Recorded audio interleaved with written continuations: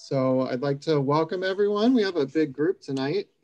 I guess being rainy and not warm outside has delayed everyone running off for summer a little bit. So thanks for being here. I'm glad to have so many people here to participate. I think it might be useful to go through who everyone is, because I'm not sure everyone here knows everyone.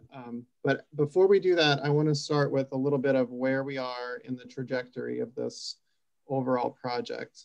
And so I'm gonna, those of you who have seen this a million times, bear with me, I will go through it very quickly.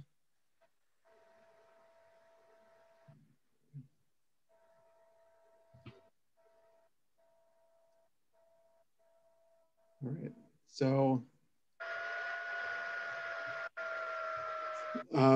right now the town is in the midst of a moratorium. A moratorium is a temporary pause on land use approvals. In this case, the town has paused new subdivision applications in the low density residential zone, which is most of the town. And the purpose of this is to stop applications from coming in while the town is addressing that zoning that I think there's widespread agreement just isn't serving the town well. It's allowing development that the town does not want to see.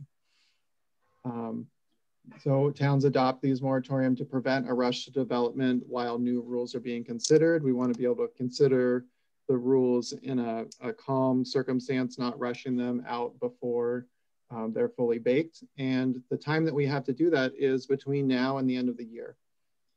I'm gonna jump to what we need to do.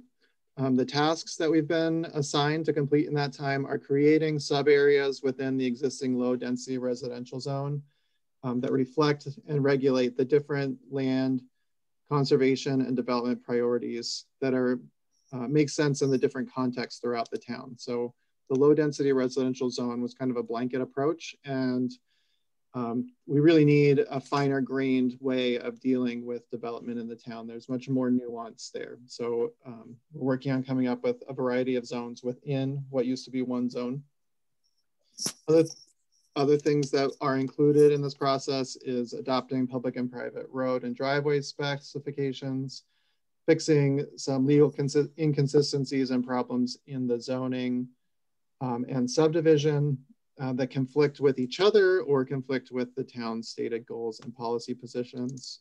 I should note that all of this is really built on years of planning and public outreach that the town has done, both through this group as well as past comprehensive planning processes. So zoning is built on the comprehensive plan, and this is a chance to set the comprehensive plan in regulations that are clear, can be understood by members of the community, by people who are buying property, by people who own property, etc. So we have a 4-quarter schedule. In the first quarter, the town passed the moratorium and we started this process. We're in the second quarter now. The plan for this quarter was to start with a big public meeting that we had on April 6th, getting the zoning process kicked off. Work had been going on for more than a year before I even joined the town. So this is, it's not something new, but there's, I think, a renewed focus on getting it done as quickly as possible. So our goal for April was to identify the new zones that would be added and the purpose for each of those zones. We did that. Our goal for May and June is to draft all of the requirements for those new zones. And that's really our task to start thinking about in this meeting. In our last meeting, we decided that we needed to see a full map of the town and where all of these zones fit based on the priorities that had been proposed in the past. And we need to nail that down and then move forward with drafting the requirements, because in June, the plan is to have a full draft of the updated zoning that will be presented to the town board, planning board, the CAC, with 3 weeks for review and comment. Then the town board will hear feedback, give us direction on where to go forward. We'll present changes again in September, get more feedback. We'll have special working sessions in October to get through any significant problem areas. And then have more public feedback in November, and hopefully have an adopted code in December. So far we're on track. We're at the beginning of May. We're working on the new zone requirements. We've identified some zones.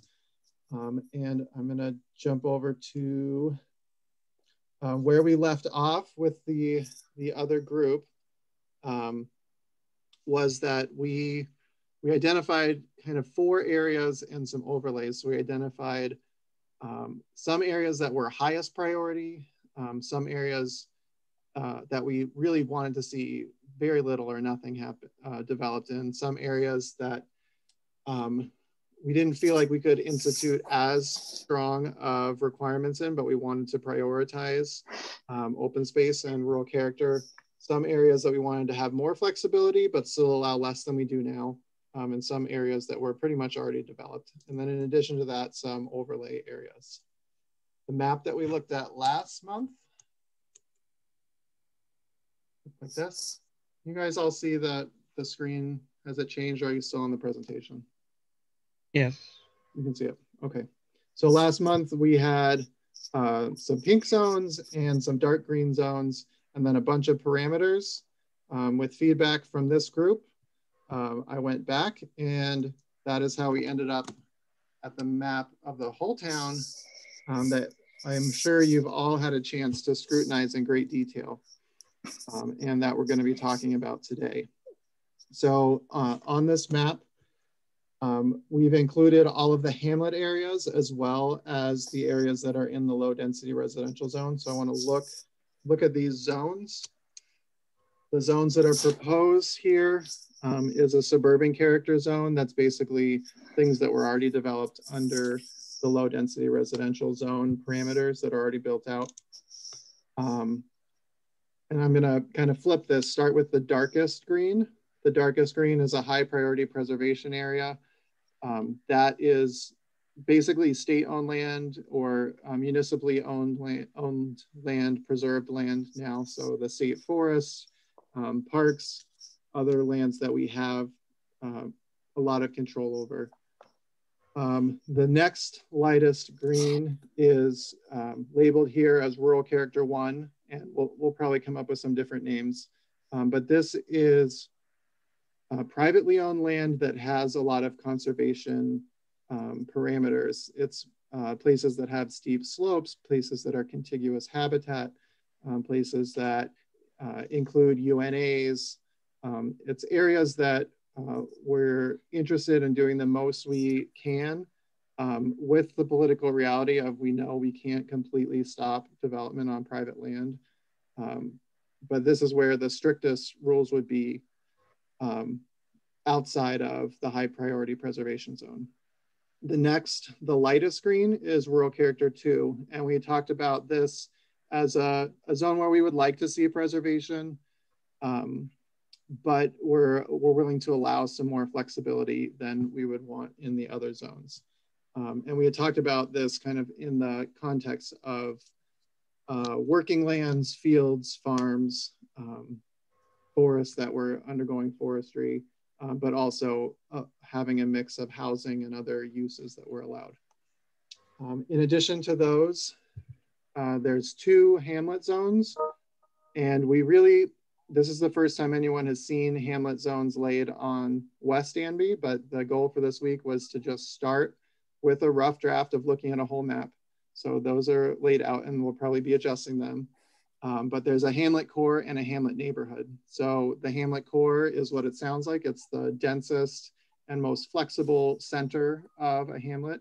The hamlet neighborhood is the area around that that has less allowed uses, is more residential in character, but is still part of a hamlet where we want to see more density than in the rest of the town. So those 2 tan and orange areas are where the town wants to focus development.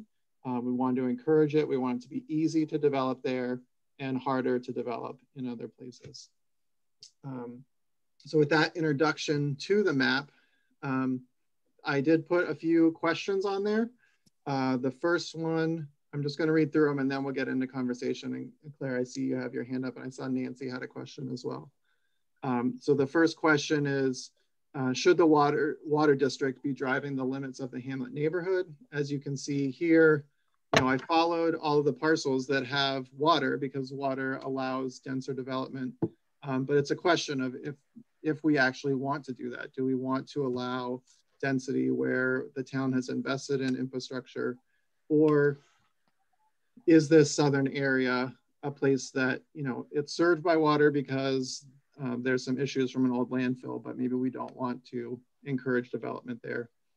And that is some feedback that I've gotten from at least one person who lives in that area, is they do not really want to see hamlet neighborhood level development there, and suggested that maybe that stops just south of Sylvan Lane. So I'd like the group to consider that. We also want to look at, are there other high priority conservation areas?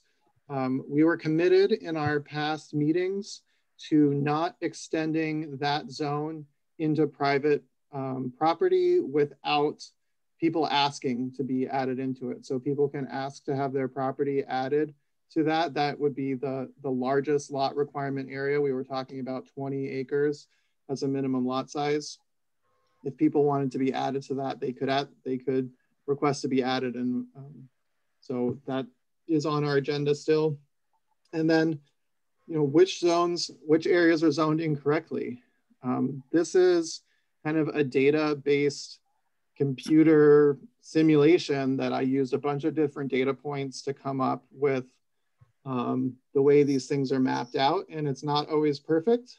It's the result of the process. So, there's some odd things like, why is this little green lot in there? Probably because, I was working through the entire town and it got missed.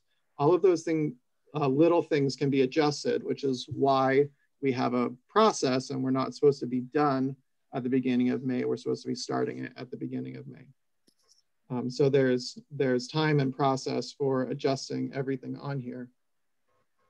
But maybe this is a good time to pause for a few questions before we move on to considering the other proposal that's before the group. So who did I see with hand up? Claire. No, Nancy, right? Claire and Nancy. Claire, why don't you go first? Mine is just the map display. I don't know whether anyone else had this problem, but I printed it out, and on my printed copy, it's completely impossible to distinguish between the rural character 1 and the high priority preservation. It's easy to see it on your screen, but I'm just wondering whether anyone else tried to do the same thing and had the same problem, because it'd be really nice if it could be possible to make them more different. I don't know why. I'm fine with rural character 2 is clear, but not the 1 and high priority. And similarly, the hamlet and the hamlet core are a little bit hard to, I can figure them out, so I'm not so worried about them, but probably the most important one is rural character 1 and high priority, and I can't distinguish them on my map. So thanks, Claire. That's really useful. Yeah, I think that both the names and the colors and the display of the map will change as we move forward. But it's always good to, especially with different printers, have different people print it out and see how it looks. Well, I know you want to keep it all green, but there's a lot to be said for making things very distinct, different colors. Yeah, and we can maybe use some patterns or other things to make sure everybody knows what we're talking about. Make the high priority red or something. Thanks, Claire. Anyway, thanks. Nancy, well, I see Ted got his hand up, but also Nancy, right? Nancy first. He was waiting. You're okay? You're muted. So I see the hand signal. I don't, Ted, do you want to go next and then Russ? Sure thing. I had a couple of comments. The first one actually is a version of what Claire just said. I think it would be wonderful if the both the names and even the colors and the order of the legend could be rearranged so there is actually a scale involved. For example, perhaps ranging from the high priority at one end to Hamlet core at the other end, with successive increases or decreases in restrictions along the way. That was one. My second comment is that, or it's really a question, which leads to a comment. Is it necessary that the boundaries between areas follow the property lines? Because of past history, we have an awful lot of tremendously narrow and long lots. Right. And while you might clearly put, I'm looking over at, let's say, Nelson Road, near the top right, you might put a certain set of properties in Nelson Road into a suburban area, but the back of those properties, you would probably want to keep in some kind of rural area. The same thing probably happens on King Road. I know that I'm looking at the properties next to mine. The back of some of the Gunderman Road properties, they're a half mile from the road or more. And I would hate to see those be any less well protected than the property next to it, which is where I happen to live. So the question was, do they have to follow property lines? I had that same question. The answer to the question is they don't have to. I would like there to be a very good reason anytime they don't, because it does create a substantial administrative burden to dealing with them in the future. It makes it complicated to decide how much development rights they have and how rules apply. And that's okay. If there's a good reason to do it, we should do it. Shouldn't go crazy with it. You'll notice that I kind of tried to interpret the kind of bubble of Hamlet neighborhood, and we'll talk about that in the Hamlet group, how the borders should be, but in a way that is all full parcels for now. And we can adjust that as, I think, as we can make good arguments for things that should or shouldn't be in the zone. So yeah, actually, let me give two examples of things that I think that do have a reasonably good argument that my neighbors don't violently disagree with me. But the back of Kevin's and Pat's properties, the southern end of them, which abuts the northern end of mine, those are clearly not areas for development, not to mention the airstrip that's on one of them. And another example, where did I see that other one?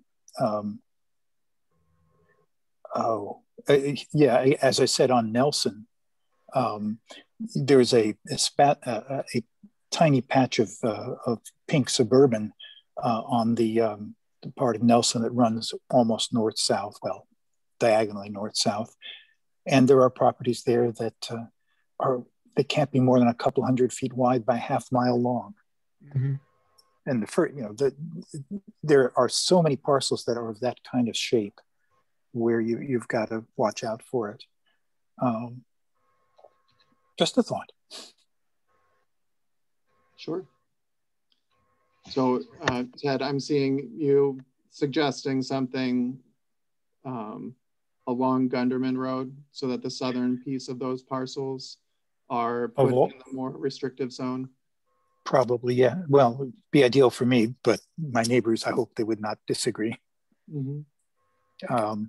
And of course, you have to bear in mind that some of those backs actually abut the backs of things that are on Comfort Road.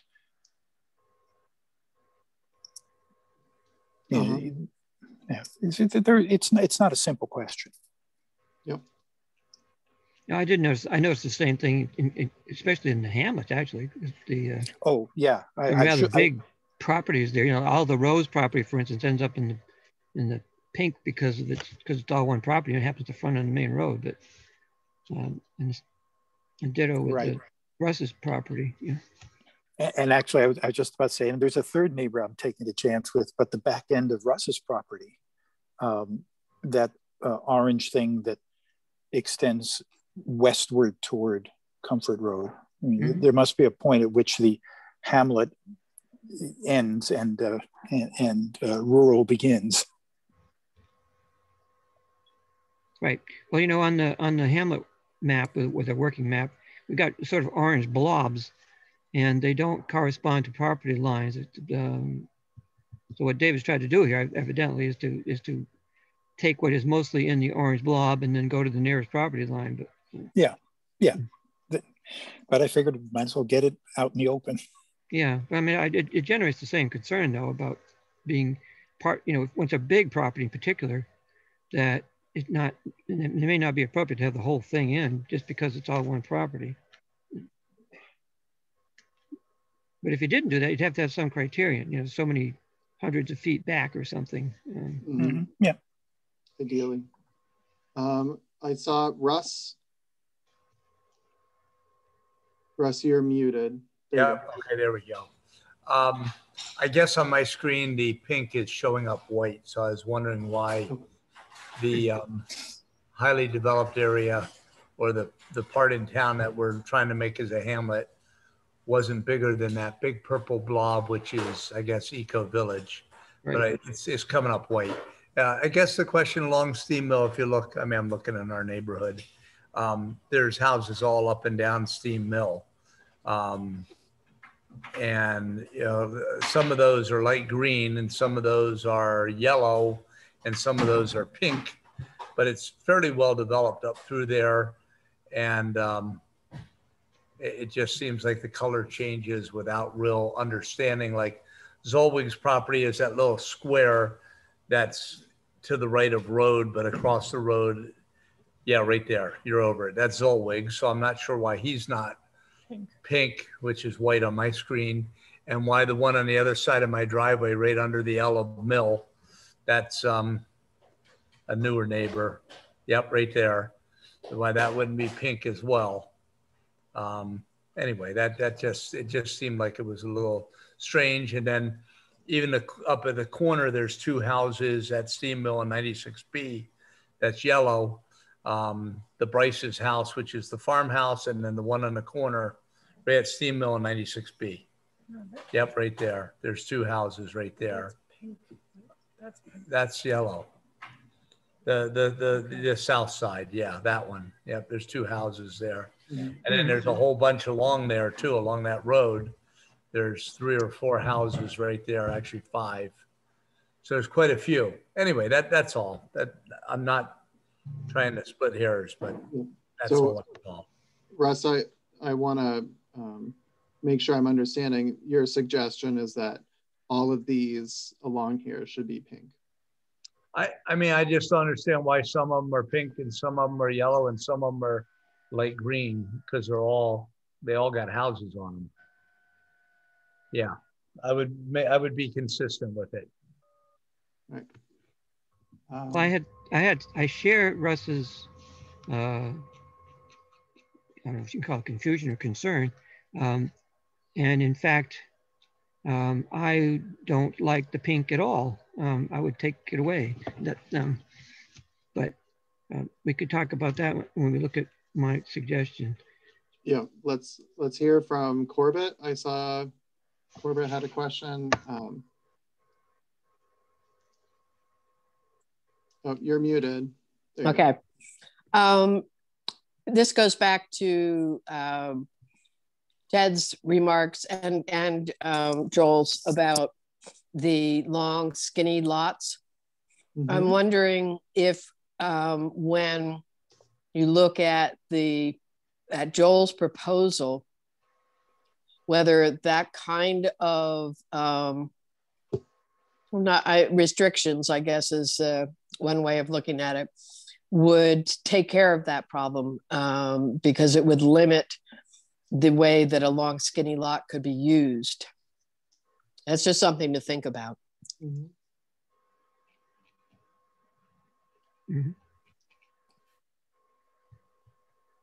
right, I see I don't know, Nancy, is that your hand up? Yeah. You're muted. And after Nancy will be Kevin. So I'm looking at the property since we're kind of looking at our own neighborhoods here. And where our house is, behind our house, up where Bill Farrell has his land in the back there, there's a lot of little areas there that are the headwaters of Buttermilk Falls. There's like 3 different creeks up in there. And I think we should think about trying to change that to a more preservation kind of area. I don't know if you guys have, I haven't been to all these meetings, so I'm not sure you've really looked at things from that standpoint yet. Maybe that's down the road, but I don't think that's a good area to be developing. That's a very much a wild, and it's really, you know, wilderness. Nancy, could you be more specific about where you're talking about? Because not everyone knows where you live. Oh, I'm sorry, on Marsh Road. So I don't, it's hard to, how do I explain where I am? I mean, you can't see my cursor. So on the corner of Marsh and Miller, East Miller, go to your right, and there's a, thank you, there's a long lot there. And then it's the lot that is next to that with some road frontage on East Miller, but then it's all, then it goes back down into Marsh Road, down in there. You want to be right of the intersection, David, not left. Yeah. To the right, go the other, yeah, that, oh, right there. Yeah, that lot there. That should be a more protected area, I think. All of that back in there. That, I mean, you want to know what kind of changes were, and I hike up there all the time, and it's not really that suitable. Lot has actually already been through subdivision, and it just isn't reflected. What's that? I believe that lot went through subdivision several years ago, and just hasn't been sold off in pieces. Well, he has lots on Marsh Road, that's true, and then there is a lot behind me that's all landlocked, and that is actually where most of these headwaters are that come down, and they go down into Buttermilk Falls area. So I just think it's important to think about things in that perspective too, but I'm not sure if we're at that point, but that was just, I think that should be changed to a darker green, somehow the back of it. I don't know.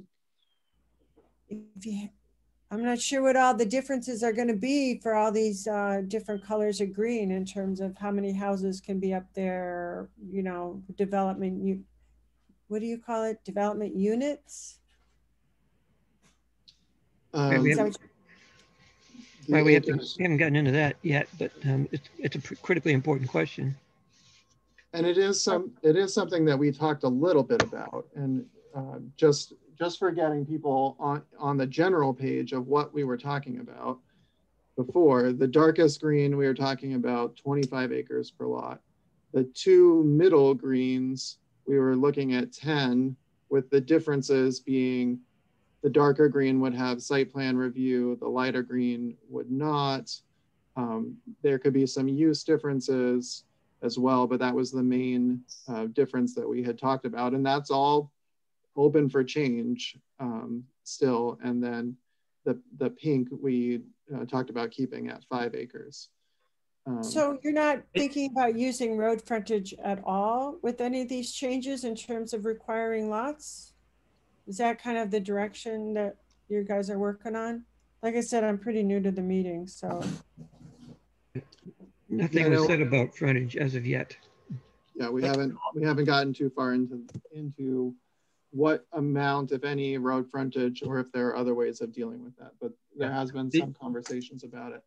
The other thing to point out about what Nancy's saying is she's trying to take an area that's private property without people voluntarily putting the dark green and throwing it in the dark green. And that's not what we've agreed to, because that's taken away the value of land in doing that. So.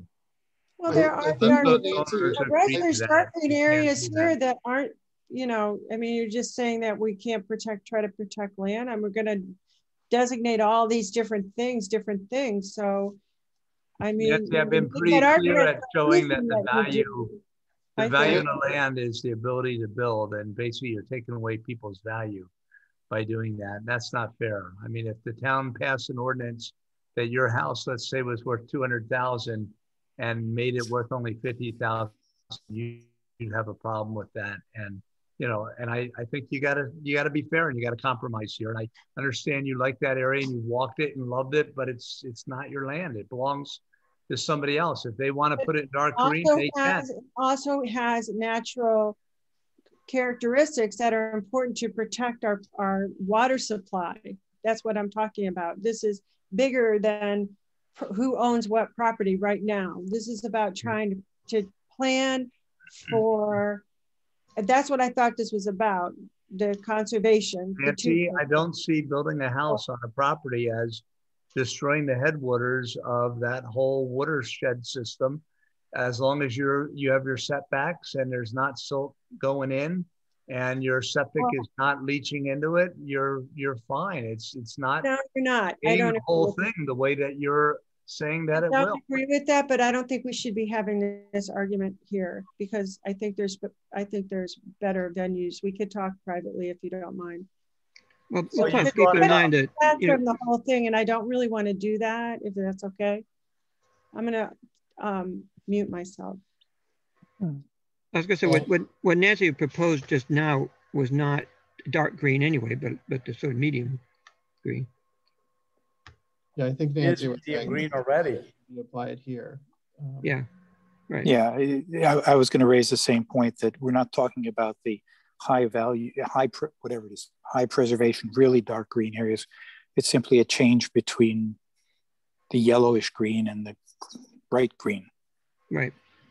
But Kevin Feeney has been waiting to chime in. So Kevin, why don't you go ahead? Yeah, no, I would agree with Joel to some extent on that, and sorry, not Joel, Russ on his comments there. As far as dividing things along, not property lines, but divvying them up, within the parcel, I understand, Ted's concern with that, but I don't think that's a very fair way to go about it. To some extent, you're taking people's opinions of what they value and turning it into, colors and stamping them on the map. And as Russ says, changing people's values of their land kind of willy-nilly. Yeah, you've got a reason, a main thrust of trying to preserve things, but different people have different opinions of what preservation is. And to just kind of go draw lines here, there, and everywhere, and even across the middle of a property, and decide, yep, this part's okay and that part's not okay. I don't agree with that very much at all. And, and I think a lot of it is, rather than hard science, is opinion about what we like. And, part of rural character is, being out someplace in the country where you're not right on top of something that you don't like. And, maybe we ought to, accept that a little bit more. And Ted, the airport, being there, if you didn't like airports, why'd you move next to one? Actually, I was using the airport as a reason why you wouldn't want it to become a suburban area. Oh yeah, I don't want to turn it into a suburb. I don't want to change what we do with our place at all. But being told that I can't kind of sticks in my craw. Well, fundamentally, I mean, dividing a town into zones at all requires drawing lines someplace. And this whole conversation is about what kind of zones ought there to be and where should they be. And apart from saying that the whole town should be unzoned, which is an argument for someplace else, because we've been zoned for a long time. We're just trying to refine it a little bit, recognizing that the town is not all the same. There really is a difference between the south end of town, the north end of town, the middle of town, the edges of town are not all the same. And we probably ought not to have one set of rules that applies to everything the same, as if it were the same. Yeah, that makes sense to me. The thing that, well, I mean, I'm going to throw my neighborhood thing in too, since I'm over in West Danby. I really do think that we don't really want to create a Southwest Danby. And the Hamlet Center and the the area on Hillview Road there that which is still within the water district, is separated by almost 2 miles. And so that's not, to me, it doesn't make any sense for there to be that secondary, pink area just because it happens to be in the water district, particularly since it doesn't feel particularly developed yet, except for the possibility on the corner where the Patchen Court was, there's like an 8-lot subdivision there, but it hasn't been built out in about 20 years. It probably will be eventually, but I don't want to reinforce that. Yeah, my 2 cents would be, I think Joel's right. The water district is not a good determinant of where the hamlet ought to be down there. Claire? I think this map is helpful, but it's clearly, I think, if I understand it correctly, just sort of a first stab to give us some general idea of how big the zones might be and where they are. And I'm finding this discussion not helpful, because what's happening is that we're all, and I myself to some extent, but I'm okay with where I am, we're looking at where we are and what's happening around us, and not trying to talk about what's best for Danby. I think what we should be doing is deciding, first of all, on the basis of this map, how we would like to handle the various things, and then ultimately we can discuss, which zones particular properties should be in and why they are. If we spend all this time talking about little bits, we're not going to get very far, and we're going to get everybody has their own ore to put in here on the basis of the fact that we all own properties, and but I think what we're trying to do here is come up with something that's best for Danby, and I would like it if people could try and look at it from that perspective rather more than just how's this going to affect me personally. Thank you, Claire. That's a very important point. And it was that kind of concern that drove my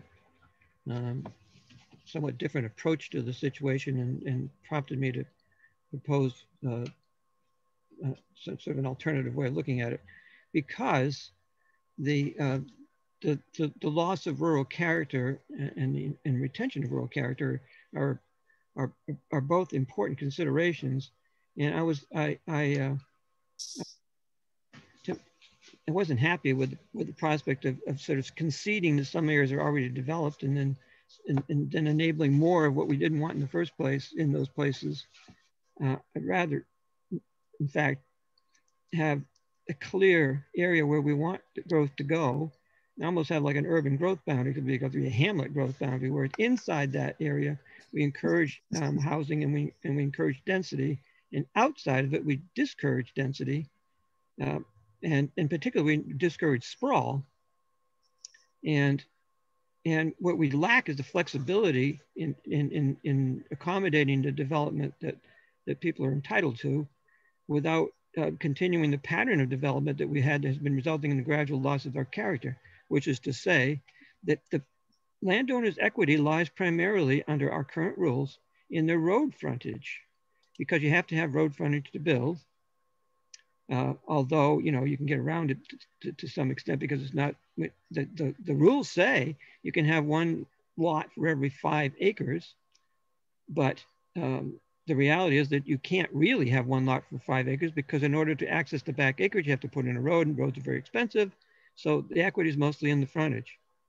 Now, if we don't want to just keep lining the road with houses, there has to be an alternative, and that's a really hard nut to crack. But so to me, there are 2 things that are important here. One, lower the density, because that if we actually build out a lot entitlement based on 5 acres, you would cover the entire town, and the whole town would become one big subdivision. Nobody wants that, and so with the entitlement in our existing zoning is completely inconsistent with the town's desire not to develop the low density zone. So we need to lower the density. Then we need flexibility in where the houses and where the lots are created in order to retain some of the open areas and some of that road frontage. So I proposed a rather different way of looking at it. What I'd like to do is I'd like to try to retain some of the larger unbroken stretches, the big fields of forested tracts, by enabling the transfer of the rights, which might otherwise be exercised there someday, onto areas that are already developed in a way that retains, when it's all built out, would still retain some rural character, even though we're accommodating some development. So we really don't want it there, but if it's going to happen, we need some flexibility in order to increase our chances of retaining some rural character, even when it gets built out. So can we turn to my suggestion at this point? Yeah, I think it might be helpful before we do that, Joel, just to clarify that I think what you're proposing is that everything that is not the dark green color and not the hamlet is in one zone. So the medium green, the light green, and the pink are all in one zone, and that's what your parameters are for. Is that a fair statement?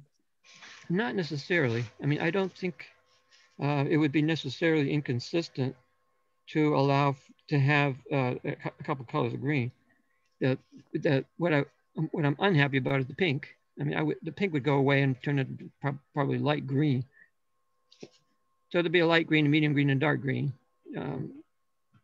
I think, high priority, particularly since we would want to treat the high priority conservation areas differently than the lesser priority. And I was thinking about this just before the meeting. One way that you could do that would be to make it so that, well, maybe we should go over this, because the key component here is the possibility of transferring development rights from one property to another, in order to give us some flexibility, in order to encourage retention of unbroken tracts and road frontage. So these are my objectives here in the beginning. I was trying to retain some undeveloped road frontage. I was trying to give us the flexibility to integrate the development into the landscape, so that we don't have people just creating lots because they get a certain amount of frontage, but the lots get created in a way that allows you to minimize the impact, both aesthetic and environmental, and basically discourage development outside of the hamlet growth areas. So the first objective would be changed primarily by decreasing the density, so that the entitlement would be one dwelling unit for every 10 acres. Now there's a lot of places in town where the lots are already smaller than 10 acres. And existing lots would be grandfathered in, so that you would be entitled to at least one dwelling unit if you have a lot anywhere that was buildable today, or before we passed the moratorium, they would still be buildable. But for all the ones that exist already, instead of having a cap, as we do now, where you're entitled to a 1 or 2 family house on a lot. And if you want to do anything different than that, you have to subdivide in order to create a new lot on which they would then have the entitlement for a 1 or 2 family house. Instead of doing that, if we just say that, for every 10 acres, there's entitlement for 1 dwelling unit. If you have a smaller lot and you wanted to add a secondary dwelling unit to it, or even a not secondary dwelling unit, if you wanted to build a multi-apartment building, for instance, you could do it by simply acquiring the right to do it by pulling it off of other land within the area. So the transfer of development rights provision here is rather important to my approach. And I came to this after thinking about it for a long time. Transfer of development rights correct me if I'm wrong, David, this is an idea that's been enabled in law for quite some time, but isn't being done anywhere in New York State? No, that's not correct. The first half is correct. It's been enabled under law for quite a while. there are places that do it.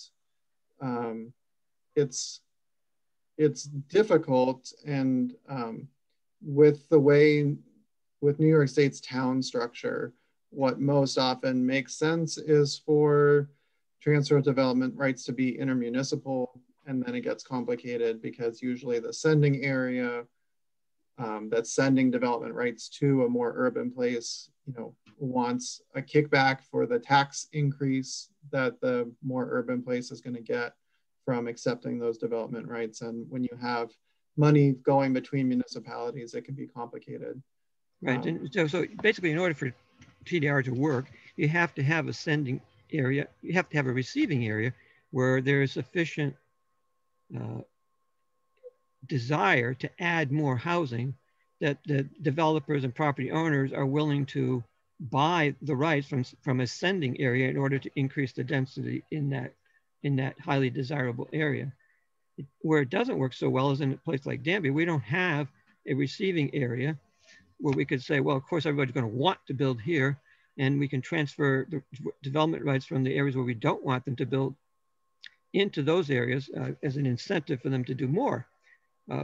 But what we do have, and we would create by having a limit to the starting density at one dwelling unit per 10 acres, with then the ability to add more within an area, is essentially creating the sending and the receiving areas in the same area.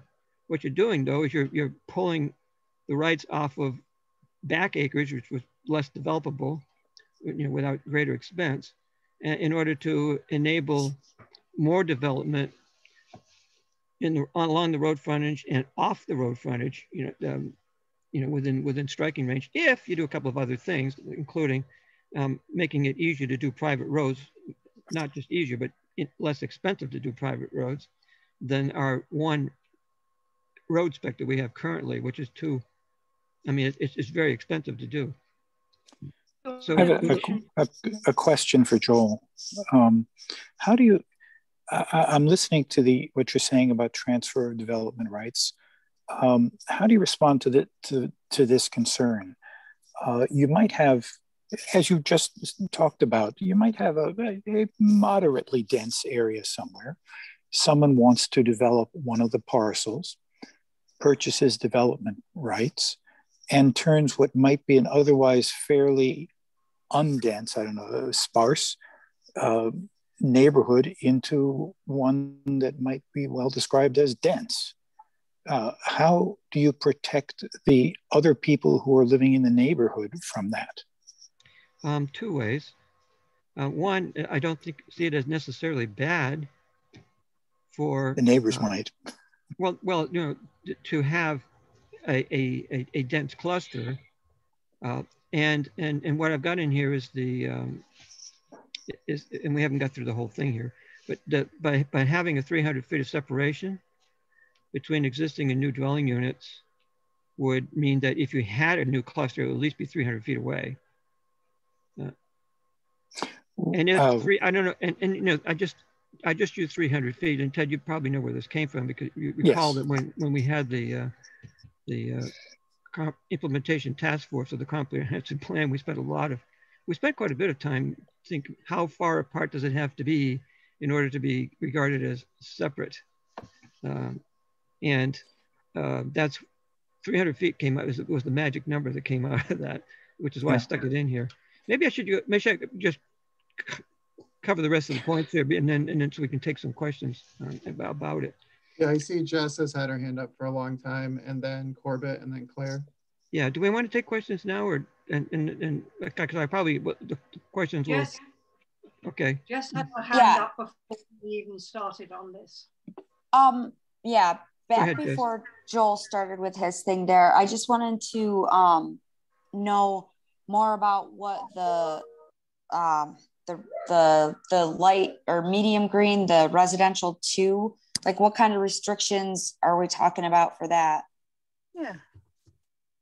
Thanks, Jess. That's a good question. And I think that's something that we're still working on, but so far what the group had talked about is raising the minimum lot size or the average lot size to 10 acres per unit, where it's currently 5 acres per unit, which would keep it much more open.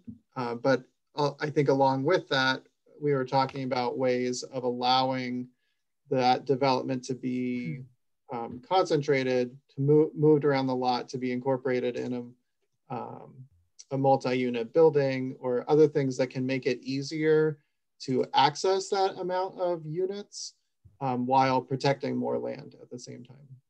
So trying to find that balance. Right. So you can see better than I because who's got their hand up? Yeah, I've got the 2 screens going. So Corbett and then Claire.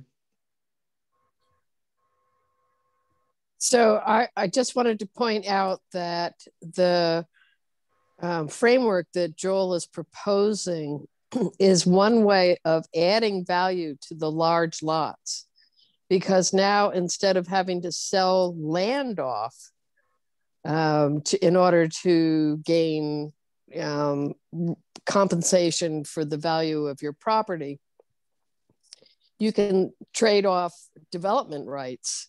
And we haven't talked at all about how all of that would work. But I think that's an attractive thing. And I just also, something happened to me in the last couple of days where I ran across an additional concept, which is the idea of transfer tax. And in most cases, transfer tax is a tax that is paid by the seller to the municipality for to build a fund for purchasing or either rights or whatever for conservation. But it could be paid by the buyer. There's nothing preventing it from being paid by the buyer. So if a buyer buys a property, part of what they do is pay a tax to the town that can be used for conservation. And I just wanted to throw that out. Interesting idea. Was it clear? Yep. So I had a quick question about area, because area seems like a really fuzzy thing, and I have no idea what you mean by area, or how you would define it, and how that would all work. But I'm happy to wait and we can discuss that after you've been through the whole thing. I do just want to say that from a quick reading, this seems like a really interesting proposal that seems much closer to perhaps something that's going to end up doing what we want to do. I'm sure we'll need to do lots of tweaks to it, but I'm anxious to keep discussing it. Okay. So, Joel? Yes. So I got a bunch of things that I would consider doing with it here, but they're not necessarily in any kind of priority order. So the basic idea is you transfer development rights from one property to another within an area. And I was thinking, what I was thinking there was simply that I don't want to have it be anywhere to any place, because if say we're anywhere within a low density zone, what would happen is you'd end up transferring development rights from the south end of town into the north end of town, basically creating a sacrifice in the whole north end of town, which not what I want to do. So I would want to have it be more neighborhood than that, West Danby, the Connington Road area, South Danby, North Danby, something like that. Alternatively, it could be simply a matter of within a certain distance. Half an hour ago. For instance, I was thinking about this just before tonight's meeting, because I was thinking, how would this work in conjunction with the different zones that David has on the map? And one thing that could be done, you in a high priority zone, for instance, you could transfer development rights out, but you couldn't transfer them in because we're trying to minimize development in that area. And then maybe in the rural one, you could transfer them. You could transfer them within within a certain distance, and you could transfer them out. So they could go out of the district, or they could be transferred within the area, you know, from the property that you're trying to acquire the rights to build more. You would have to acquire them within a mile, say. So that means if you're in the north end of town and you wanted to acquire more, you'd have to acquire them within a mile, or you could get them from one of the high priority areas, even if it's on the south end of town. That's something to think about to address Claire's point. Another provision here that I think is important is the separation of, I would eliminate the road frontage requirement altogether, because it would allow us to, well, because it gives you more flexibility. But in order to keep some frontage open, if we had a 300 feet of separation between existing and new dwelling units within 300 feet of the road, that would amount to saying that you have to have some space on the road frontage if it currently exists. And my thinking here was that although on the map it looks like there are some areas are built up quite a bit, in fact, if you drive around, they don't all feel that way. And it's because in some places, the road frontage is not developed within 300 feet or more. People have built long driveways and they built their houses back in, and it still feels rural. So, I mean, if we can keep some of that, particularly open fields, because it's easier to hide houses in the woods, but especially with open fields, if we can keep 300 feet minimum between existing and new within that distance, it'll at least have some breaks along the road where you can look through to, you know, undeveloped land beyond, instead of lining the road with houses. So, you know, it's not without its difficulties of interpretation, but that's kind of what I thought maybe that would work. Whether we want to do site plan review for everything, that would give us, that would solve the problem we currently have where lots are created, but at the time the lot's created, the seller says, well, I don't really have it. I don't know where the buyer is going to put, where the buyer is going to build the house. So I just want to sell a lot. And then the planning board doesn't have any proposed dwelling to review at the time that the lot is created.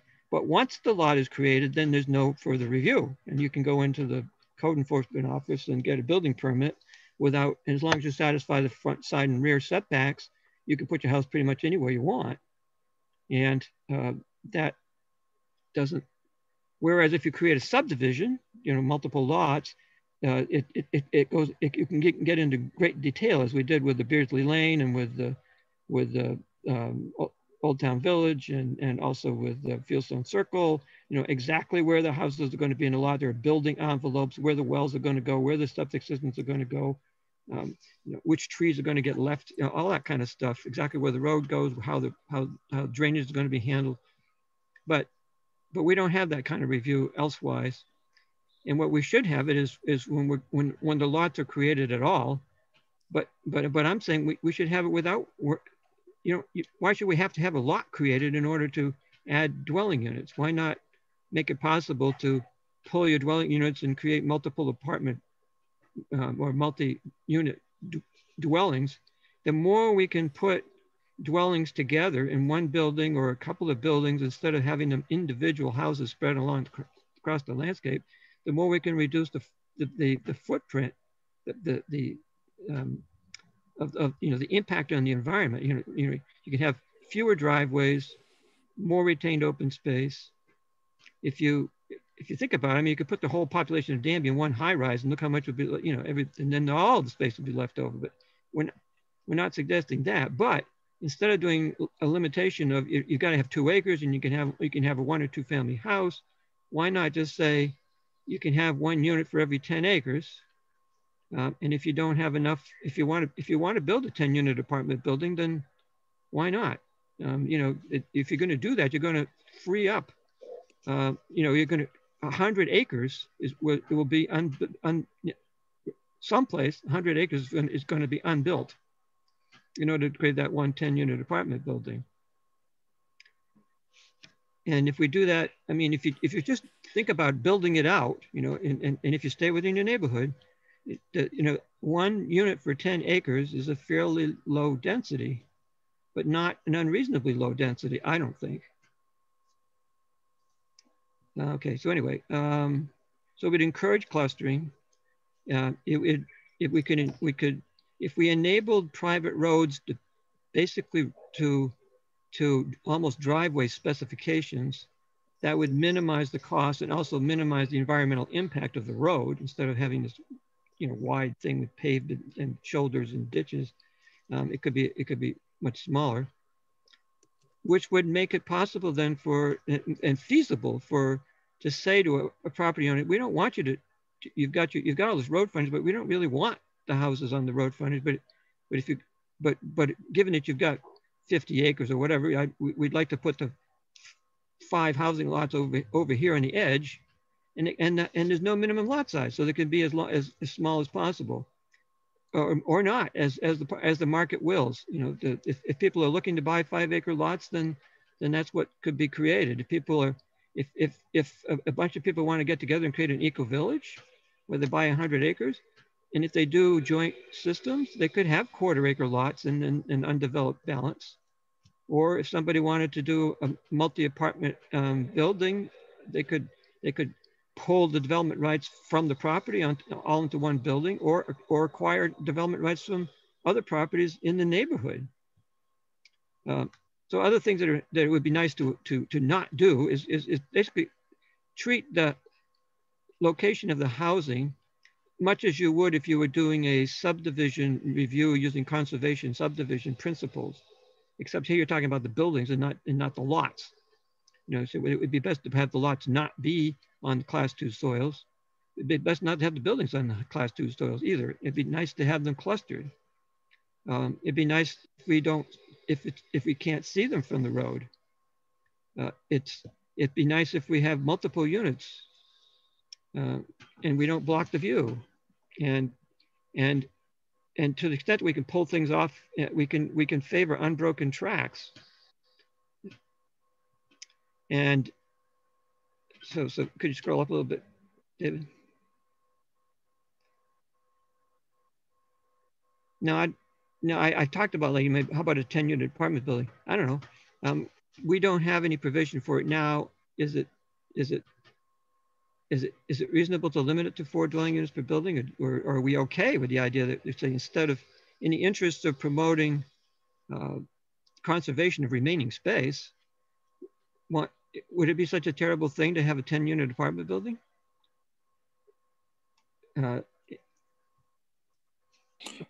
Throwing that out there. And we could, as I said, you know, we could encourage the transfer of development rights out of high priority conservation areas and into areas where it's already developed, or it's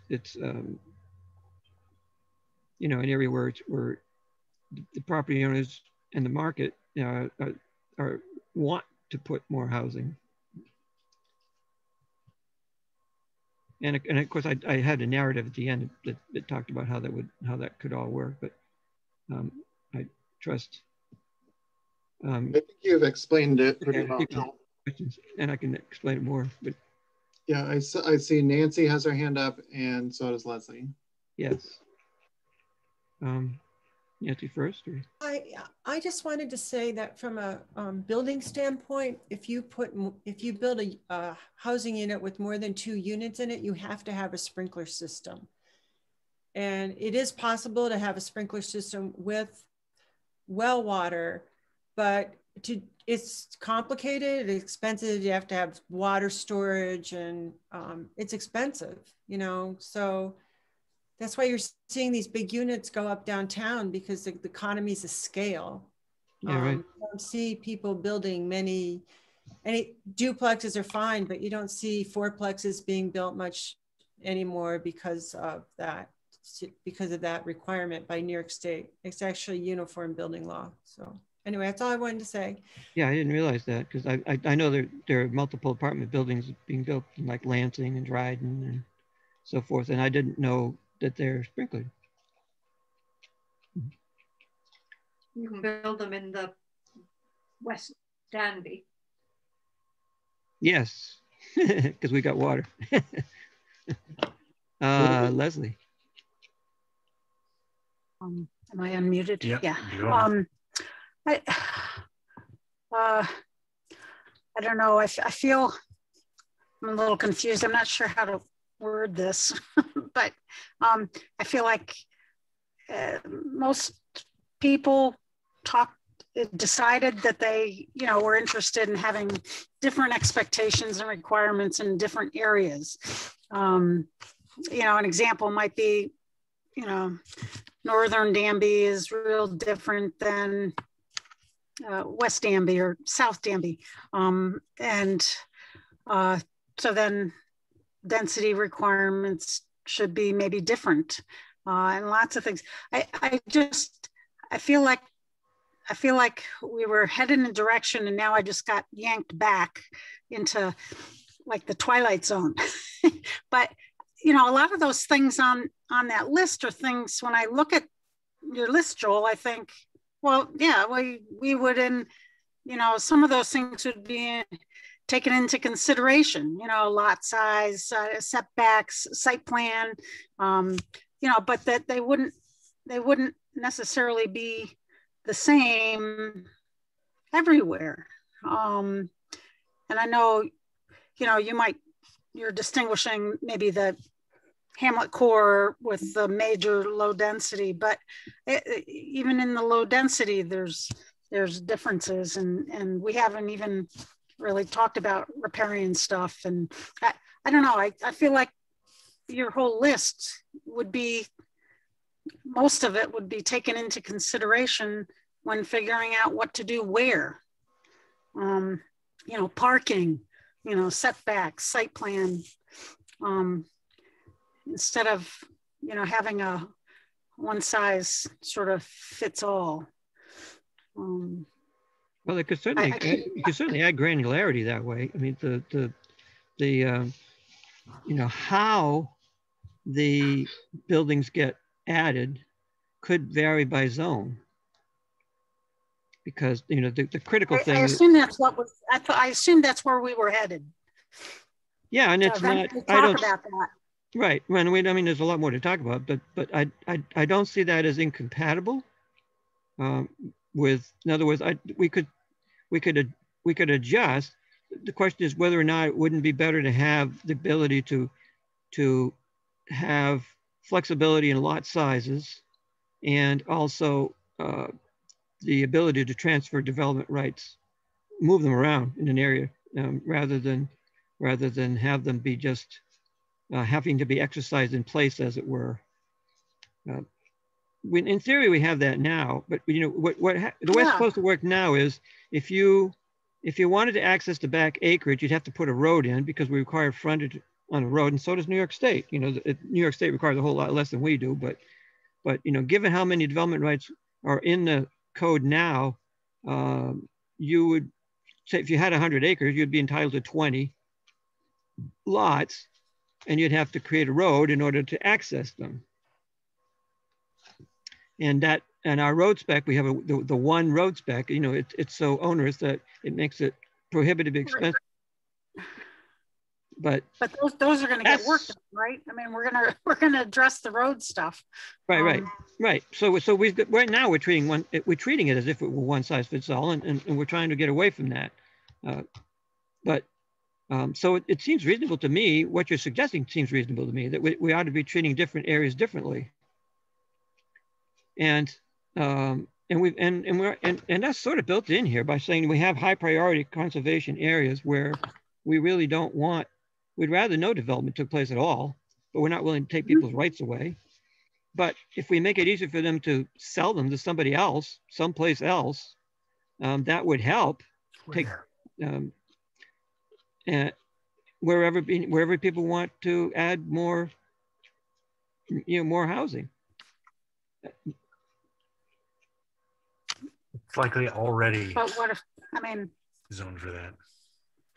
Well, I mean, right now. Hopefully when the zoning got, hopefully people would be able to add more zoning where we wanted it. Right. I mean, right. If we do this right, people who want to do infill and build up, you know, in the hamlets and those areas that it's decided that's where it would be best served, and then it depends on the study as far as septic and water and stuff, you know. Yeah, hopefully right. We wouldn't, you know, nobody would have to do that. I mean, yeah, but I'm saying that we're going to do one thing in the hamlets and something altogether different every place else. I mean, you know, in other words, I wouldn't propose anything like this in the hamlet growth areas. I would want to maximize the density, almost like having an urban growth boundary, as I mentioned. You know, where we want neighborhoods at a density that's walkable. You know, we're talking about lots that are smaller than an acre, maybe you know, a quarter of an acre, even less. Where you have to have some sort of shared services in order to enable that, because otherwise you'd be looking at you know, minimum acre lots, and that's not, there's nothing hamlet-like about that. So outside of that area, what we're talking about here, how do we divide up the low density zone into subzones? And well, the only thing that's like obvious so far. What's that? I feel like that's what we've been doing. Yes, exactly. Maybe I could help focus a little bit. Good. Where I think there's a question that I think we need to answer in order to move forward. And where that really comes down to the pink zones. And I think Joel has expressed his frustration with having a zone that continues to allow kind of the sprawl form that allows these smaller but not small lots that have developed, and that really doesn't have a rural character, that has a suburban character. Ted mentioned to me in the chat, and I think he's correct, that most of those areas, if you zoned them to in a more restrictive zone, it might not even make a difference because they're already built out and they already can't be subdivided. They're so small. It's not universally true, because the sizes that we had in there go up to lots that could be divided. But a lot of them are, you know, as small as they can get already. Right. One of the reasons we talked about having such a zone, you know, I think we had said some things about, you know, it's already developed, why bother trying to impose more restrictions? But also, you know, there are people who live there because the lots are so small. There's actually a substantial portion of the town that lives in those areas. And there's something to be said for being able to tell a lot of people, don't worry, we're not changing anything for you. So that's a political parameter. And then there's also the, you know, if you say you have a 3-acre lot and you know, you don't want to make someone need a variance for expanding their house or other things like that. So I think that was a reason to stick with the current zoning. But I think Joel also has some valid points of, you know, perhaps we don't want to continue having zoning in the town that allows this kind of sprawl. If it's not a form that the town wants to see, if you have the political will that says we don't want more of this, we should not allow it, then you should consider if all of those pink things should just be the lighter green. Again, you don't get a lot from that because those lots are already developed. So you're not stopping very much by putting a more restrictive rule on them. But you may be stopping some things. There are some larger parcels in there that could be subdivided, I think, under the existing rules. And that's a question of is that something that you want to prevent? And is it something that you have the will to prevent if you do want to? So I think that's an important question so that we have some clarity going forward if we're going to talk about having the zone still or not. And, you know, it's up to all of you. I don't have a strong opinion. I think I explained the reasons that we talked about having it, but I don't have it. What I proposed wouldn't preclude, you know, creating 5-acre lots with road frontage, but it would make it less likely because you would have, a landowner would have the flexibility to divide up their land differently. Instead of having to have the frontage in order to create the lot, you still need frontage, but 25 feet is a whole lot different than 200 feet. And the 300-foot separation means that you wouldn't just be lining the road with houses. So where the lots already exist, it would allow, you know, an adding on, you know, accessory dwelling units, while while doing it for these areas that are already built up, you'd be pulling development rights out of the undeveloped area lots in the area in order to accomplish it. So essentially, the people who are there who want to make it denser would be paying to keep the rest of it less dense. And to me, that's kind of leveraging what we've already got that we didn't want in the first place, in the interest of preserving some of the rest of it. I see Ted's hand. You're muted, Ted.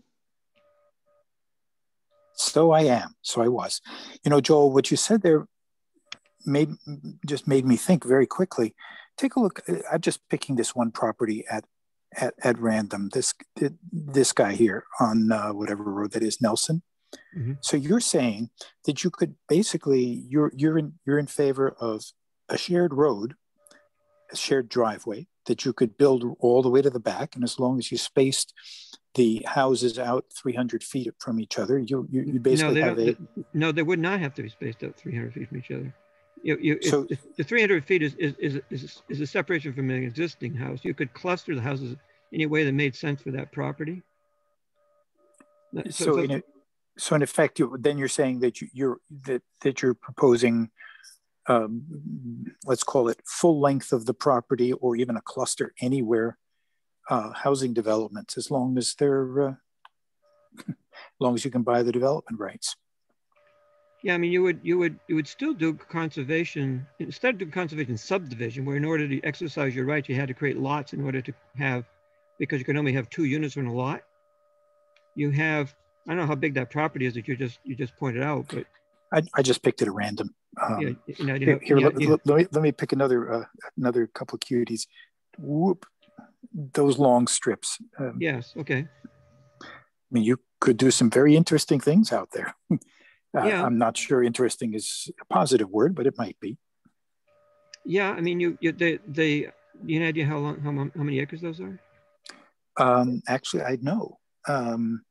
Let's see. I'm going to change views so that they're on the order of 8 to 10 acres.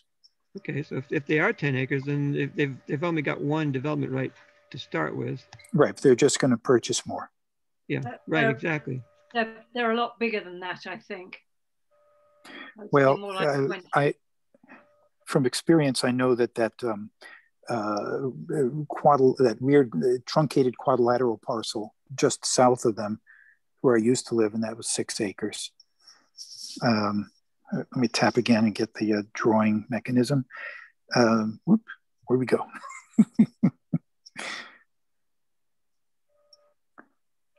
Oop, scroll, can you move down a bit?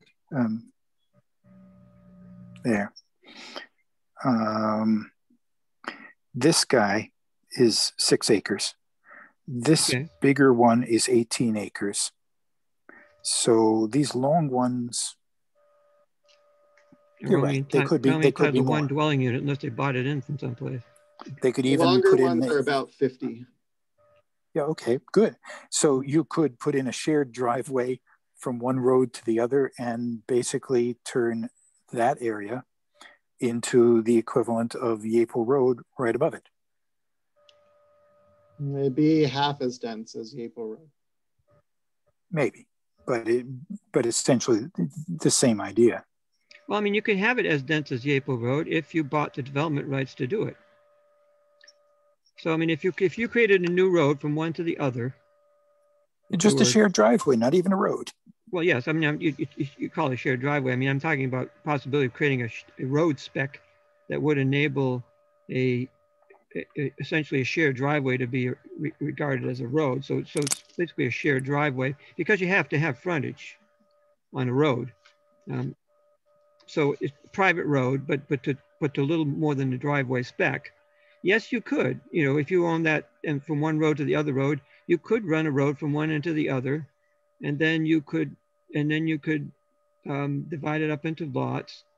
You would want to use, and the planning board would insist that you use conservation principles so that you avoid, quality soils, and you avoid messing up the view, and you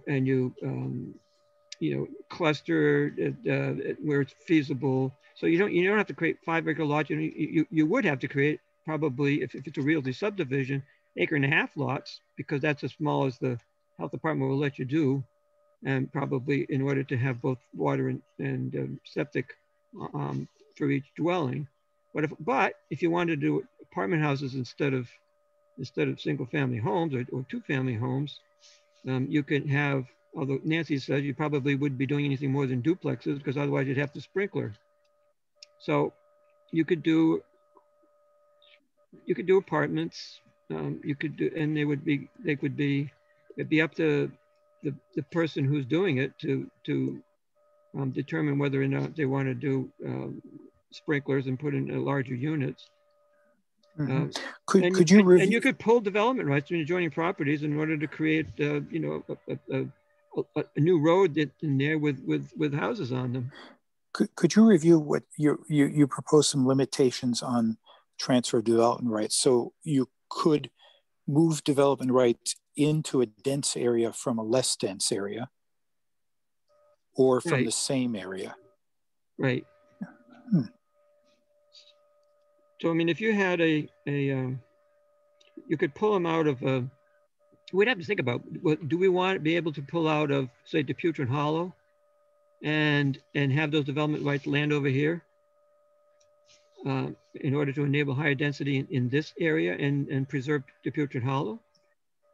Or do you want it, or would you want to keep it to this part of town where you might do a cluster? Consider an eco village, which would be probably the ideal. If you put, say, how big did you say these lots are, David? That's 50 acres. How many? Yeah, 50. About 50. About 50. So you got 5 development rights now. If you bought them in from adjoining properties, you could make the 5 10 or 15 or 20, and then if there was a shared system where for septic, you could have the kind of White Hawk Eco Village type of clustering on one end, instead of a road from A to B, but there's some flexibility to do it in a variety of different ways. One consequence so not all these things are connected, but the idea of allowing the private roads at a lower specification is that it would open up possibilities that do not currently exist. Would you just shooting from the hip, would you say that the kind of plan that you were just describing would be for ordinary citizens, or basically for developers or interest groups like the Eco Village folks? I think it's hard to predict, but I can easily imagine, we had this early in our planning process. You recall, there's somebody who was thinking about moving to Danby. Several people want to have a place together. That's how Ecovillage got started in the first place. And they created a plan for co-housing. Co-housing is one model, but it's not the only one. What the market is in right now is it's not for low-income housing on individual lots. Doesn't exist. I mean, almost no low-income housing is being built unless it's subsidized. The market is it's mostly large lots where people buy their 5 acres, their 7 acres, their 10 acres, and then they put the house in the middle of it. Or it's apartment buildings because of the economics works out for doing that. And mostly those apartment buildings are where there are municipal services, but not necessarily. David pointed out to me that there's pretty good sized ones up in Lansing that are without the municipal services, but because of just economies of doing it that way. I don't. They must. If Nancy's right, David, those must be sprinklered. Yep. Nancy's right. Anything, I think it's over 3 units is when you get sprinklers. But there's 2 levels of sprinklering. Residential things with small numbers of units can have cheap plastic pipe sprinklers, and when you get a bigger building and you have to go to metal, it gets a lot more expensive. But I don't think it's something that we need to worry about. If it's allowed and it makes financial sense, somebody will do it. And if it doesn't make financial sense, they won't do it. No, so we're speculating here though on what's likely to happen. And it's really hard to say, but we would be opening up more. We'd be doing 2 things. We'd be reducing the overall potential by lowering the density, but by increasing the flexibility, we'd be opening the door to kinds of development that we haven't seen. You know, what we have been seeing is lot by lot lining the roads. And that's because of the way our current regulations are structured. You have to have the frontage, although you can get a variance because you're entitled to more than the frontage will give you. And you have to have the acreage. But functionally, the way things are, you know, you can't practically get at the back acreage because of the road frontage requirement. Unless for what it's worth, I do see. I do think that we should be careful if we end up protecting against the potential of the worst while guaranteeing the for sure development of a different kind. Yeah, there's no you have to strike a balance. Yeah, I agree. I mean, that's also known as losing the battle, losing the war, but winning the battle, but losing the war. Yeah, right. Well, I was talking to David about this the other day, and he said, you know, it has the potential to actually increase the amount of development that we get, at least in the short term, because we'll make it easier to create lots in areas where, you know, the frontage is already mostly used up. Yes. Yeah, but by limiting the overall density, where the end result is rather different than what we would get under the current rules. We'd be going, think about this. We're not really going from one dwelling unit for 5 acres to 1 dwelling unit for 10 acres. We're going from a 1 or 2 family, which is 2 dwelling units per lot, where the lots are 1 for every 200 feet. And what that translates to is actually 2 acres, not 5, along the roads. And so that you're entitled to essentially 1 dwelling unit per acre along the roads. That is 1 dwelling unit per acre is rather different than 1 dwelling unit per 10 acres. That is true, but it sort of frightens me to think of 10 years of very rapid development followed by none, so shall we say. The 10 years would be tough. Well, I mean, if the kind of development we get it will make it possible to create smaller lots. in clusters with a road spec that would be, you know, doable, that might help affordability. Whereas, you know, driving it with large lots does the opposite. It would make them. It would mean we have mostly high upscale development, which is what we have been mostly getting in recent years. So if I mean, and of course that raises a whole issue. Do we want to make it possible to do affordable housing in the low density parts of the town, so, quote unquote, low density parts of the town, as opposed to in the hamlets?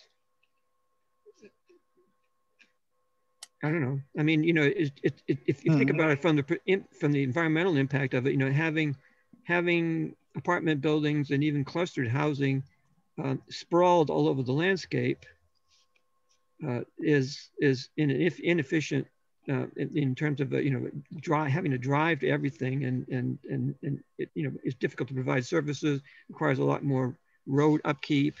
You know, everything's more expensive if you sprawl, as opposed to clustering it in the hamlet growth areas where you can, you know, transportation becomes, you know, whether it's bus transportation or carpooling, provision of services, you know, the amount of road for the number of houses that are being serviced, you know, everything is cheaper if you do it that way. You know, not to monopolize the conversation, but let me put together two things we just talked about. I kept saying, well, that parcel over there could end up with 5 or that guy or that guy could end up with 5 or 10 houses on it. And you started talking about appropriate road spec. Well, by the time you get to 5 or 10 houses, wouldn't the appropriate road spec be exactly what we have now? I did think about that, although I didn't put it in here. What we want to do with our road specs is we probably want to say, you know, you can have essentially a shared driveway for accessing, let's say, 4 dwelling units. But beyond that, you have to go to a higher road spec. You know, maybe the width increases from 12 feet to 16 feet or something like that. You know, it doesn't have to be. And even and then there's the landlocked properties, of which there are not too many, but a landlocked property we might want to access from using an open development area, but but not allowing the density to be increased there. So you know, you're entitled to 1 for every 10, and you might even want to reduce it, you know, below 10 for those landlocked properties. I think we're raising more questions than we're answering. Than we're answering, right?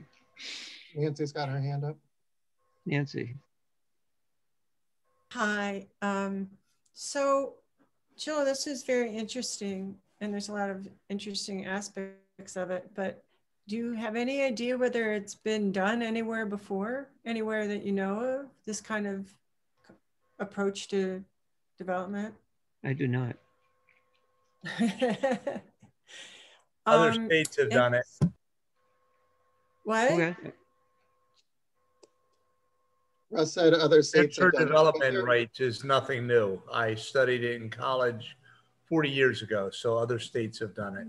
Yeah. I mean, what's different is that it's typically done with a sending area and a receiving area. What's different here is having the sending and receiving basically in the same place. You're basically moving from adjoining properties, you know, one property to another property in the same neighborhood instead of moving it to some place else. Some other municipality, for example. Yeah, or even within a municipality. I mean, if we were so lucky as to have our hamlet centers be highly desirable places to live, where their developers were clambering to build more housing, and we could then make that a receiving area, we could say, well, you can increase your density by buying development rights from our high priority conservation areas and move them in so you can build more houses. But we don't have that luxury. We have the opposite situation where I was told by Jim Havanek years ago when I asked him, why not build in the hamlets? And he told me because nobody wants to live there.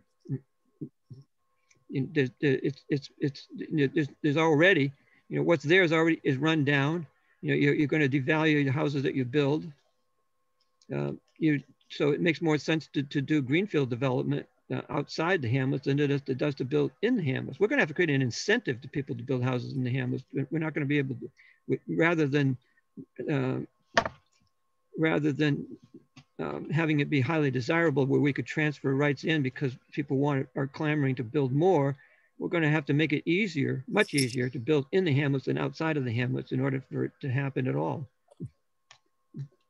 So I had a couple other questions. Well, my main one is this kind of concept. Like right now, when we buy a property, it's based on road frontage, whatever. We know that the property next door isn't going to be able to buy development rights and go up for sale and then change the whole character of where, say, personally, I'll just use me where I live, right? And and I'm everybody, right?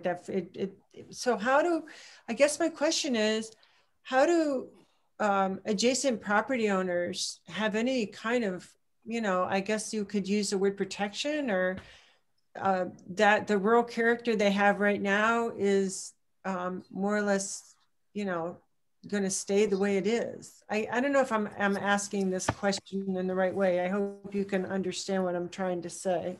Well, what I hear from you, and correct me if I'm wrong, is misgivings about how the character might change if we change the rules. If what? If we change the rules from what we have now. Yeah, it's a little scary. Well, yeah, except that what's even scarier is what's possible within the rules currently.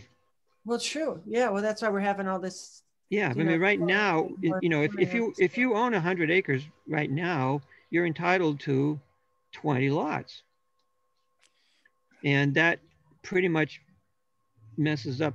I mean, it is possible to do clustering at the 5-acre density so that you've got some retained open space. But well, that takes us back to the question I asked earlier. With the transfer of development rights, in fact, things become less predictable in a given neighborhood. That's correct. I would say that's what I'm worried about, the unpredictability of it. That's a good word, Ted. But I think that's incorrect, though. Things become more predictable in the neighborhood. They become less predictable on an individual lot. But what you've done is cut the total development potential in the neighborhood by a quarter. You've cut out a quarter of the total development potential of the neighborhood. Now, an individual lot maybe could get twice the development that it could get before, but it's preserving a huge amount of space. And under what Joel's proposed, that space is in that neighborhood. So, again, you have less change, except it will be more concentrated. Well, you're correct on the assumption that it's only one individual that becomes the recipient of development rights. You could have someone who buys up several properties in that same neighborhood and transfers all sorts of development rights. So every plus can be of development rights is capped, and reduced. So the amount of development rights now, there's only a quarter of that development rights allowed under Joel's proposed program. So there's less development. Yes. And yes.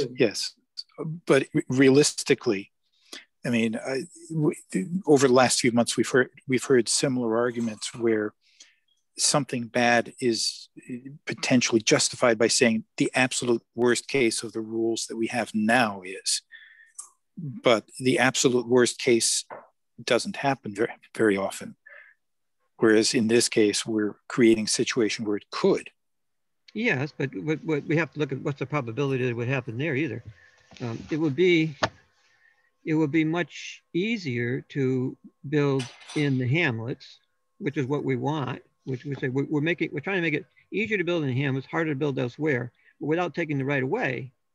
You know, so I'd like to reduce the density and then add flexibility so that we have the ability to not just line the road with houses, but put the houses where it makes sense in the landscape, you know, integrate them into the landscape.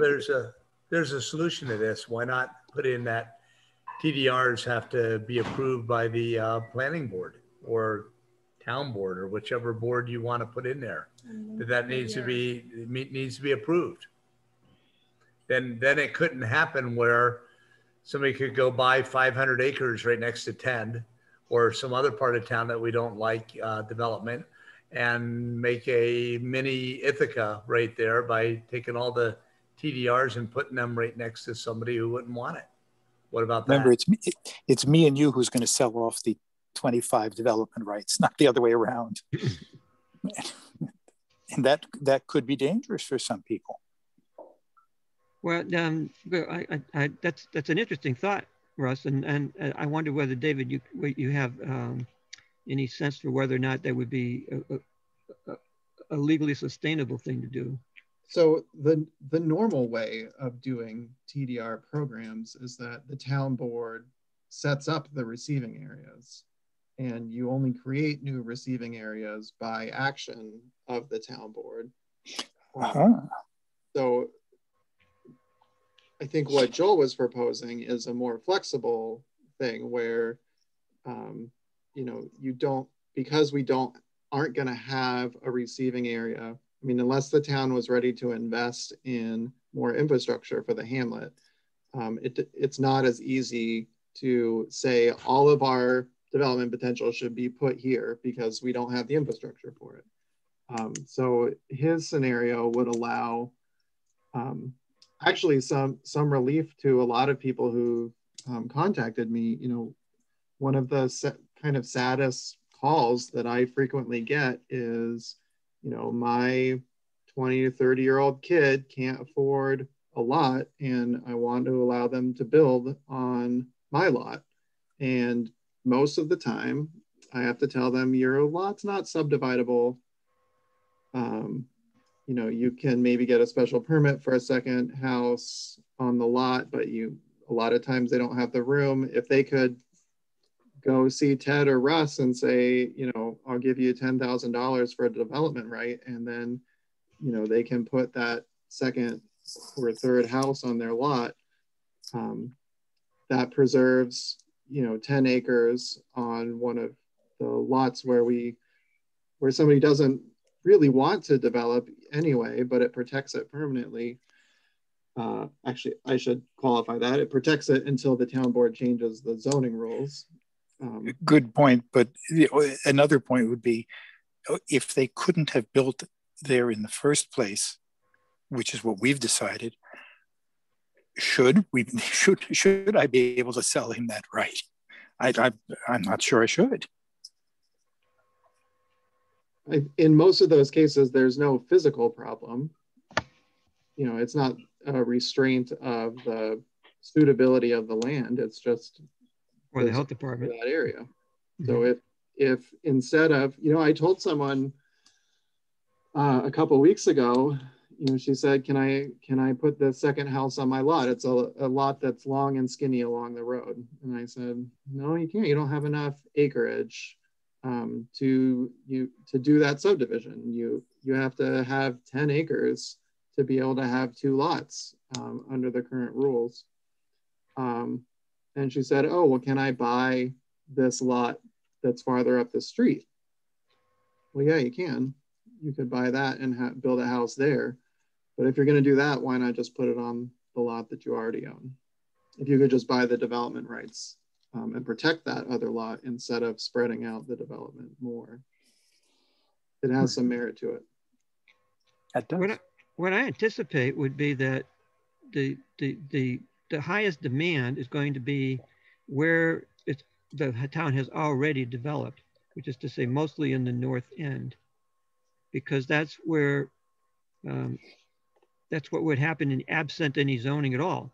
You know, it would fill in from the north. And here we're limiting how much it can fill in, but we're enabling the density where it's already developed to increase. And at the same time, we're moving to protect that which is currently undeveloped, so that less and less of it becomes developable. You would transfer development rights from the back acreage essentially to the already developed lots. And you could create some new ones, but you don't have to.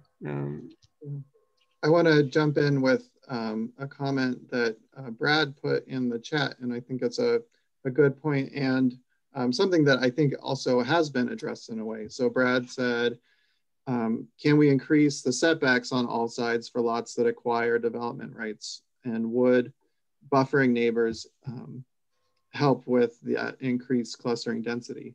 And I think that is a good idea. And I also think that that's kind of what Joel is saying with the 300-foot rule, that if you want to put a cluster or even just one house on a new lot, it has to be at least 300 feet from any of the neighboring houses, which we kind of get already with close to with the minimum 200-foot road frontage for a subdivided lot.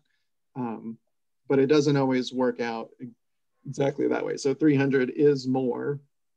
And, you know, just requiring the road frontage, you could end up with one house that's on the east end of the lot and the other house is on the west end of the lot, and they end up pretty close to each other. So that I think that 300-foot separation does some of that. I think increasing side setbacks as development rights are acquired is another way to skin that cat. Do we skin cats here? Mm-hmm. Yeah, the other thing about the 300 feet, it would also keep somebody from building a house right behind you, which has been an issue for some people. You know, you would have to be at least 300 feet away. How does this is a David question? If you had that 300-foot thing, it means that the position of my house on my lot affects the ability of my neighbor to build a house. Mm-hmm. What's the legal status there? I think, like everything in zoning, there has to be a relief valve. There's the ability to go to the BZA for special circumstances, but with the size of our lots, I don't see it really being a substantial barrier. And Brad, you look like you've been ready to jump in, so I want to turn it over to you if you have something to say. Yeah, hi everybody. I'm sort of new to the group, so we're going to do introductions early. So I totally forgot. Yeah, we sort of slid in there, but it's fine. So yeah, so the 300-foot, I'm wondering if we could sort of customize that too. Like, is there value in that?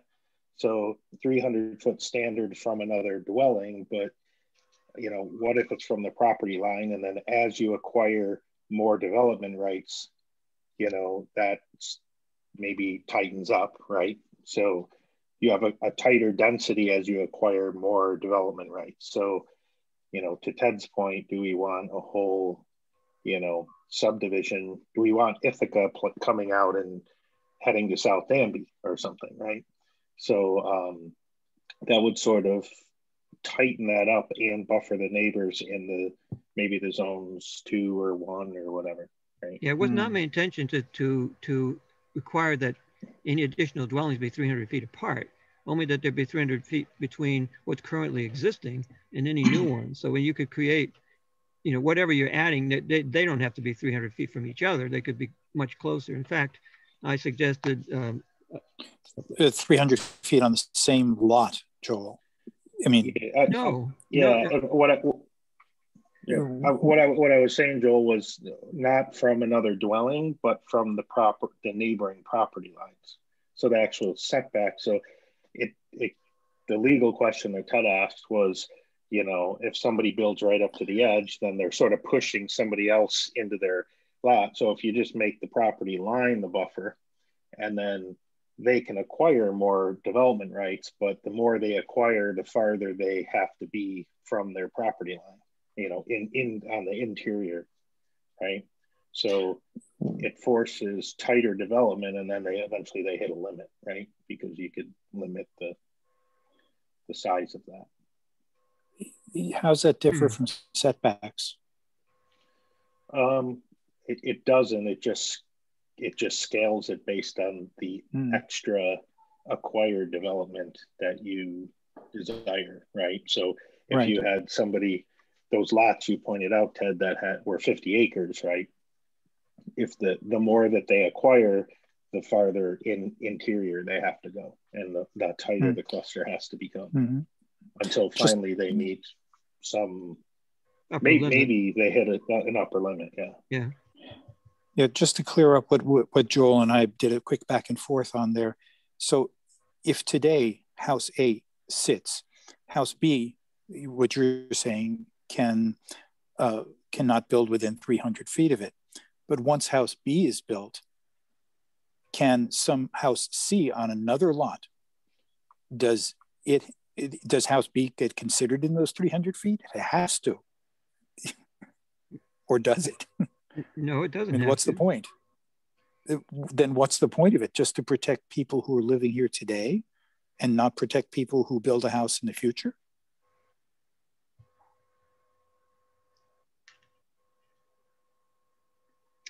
Well, the point of it was to not require sprawl. To have these big separations between buildings already, and to enable on a property, the houses to be put fairly close together. Well, I think you might, but then to Brad's point, it might make sense to have some sort of separation from the property line, so that subsequent ones were not. If I built my house on my property line, it doesn't affect the fact of what my neighbor can do. His setback always goes from his property line, not my house. That's right. What Brad, is that right, Brad? Yeah, I mean, which is the way setbacks normally work. They're usually from property lines. Yeah, but I think currently, and correct me if I'm wrong, I'm sort of new to I'm figuring out all the rules here, but aren't they on the sides and the back, something like 10 feet or something? Well, no, they're more than that. Right. That's the thing. It's was it 50 foot side, no, and 75 50 rear? foot. So yes, depends on the zone. Yes. Yeah, and then in the but I think outbuildings can maybe be 10 foot or something, right? Yeah, right. Yeah. I see that Toby had his hand up for a while. Oh, sorry, Brad, if I jumped on you. If you have more to say, go ahead. And no, okay. I think the idea is out there. So, Toby, I just wondered, what would existing conservation easements be a source of development rights? No, because they're already gone. They're already gone. Okay, so you give up development rights. Yeah. And just the whole administration of these development rights sounds pretty complex, but I guess that would all have to get worked out in the zoning. We attempted something like this. In theory, we're already doing it. Where we do not require 5-acre lots, but you're entitled to 1 lot for every 5 acres. And so if you had 100 acres and you were going to do a subdivision, you'd be entitled to 20 lots. There wouldn't have to be 5-acre lots, and they typically would not be. And the leftover space, so to speak, once you created your lots, is no longer developable.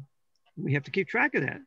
But the reality we haven't been, have we? Well, we haven't. We haven't. I mean, as far as I know, we've been assuming that when somebody carves off a 5-acre lot, that that's one development right. For these 2-acre lots that have been created, most of the time they're being created where they weren't carved out of a much bigger piece, and so it hasn't mattered. You could figure it either way, and it doesn't change anything. But in theory, it could make a difference, but we haven't been very good at keeping track.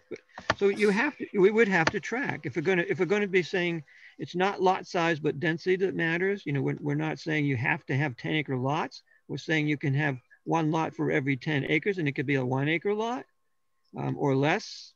Then you have to have some way of saying, well, okay, if you do that, then if you start out with 100 acres and you've got your 10 development rights, you have to track You know, particularly if you start selling to somebody else, you know, now you don't have 10, you got 9 or 8, you know.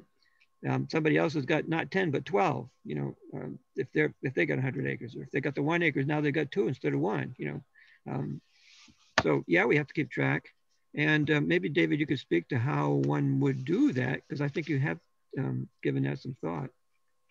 Yeah, and Russ just put it in the chat, but actually what I would suggest is not on the deed, but on the plat, on the subdivision plat, that you note it there. And then, you know, also it would be smart to be tracking it in our GIS. I think that I'm working on getting the town's GIS data into a system that's more operationally useful rather than just making maps from now and again. But that's currently not where we are, but it would be very useful. It would, particularly if we don't require subdivision in order to exercise the rights. Yep, yeah.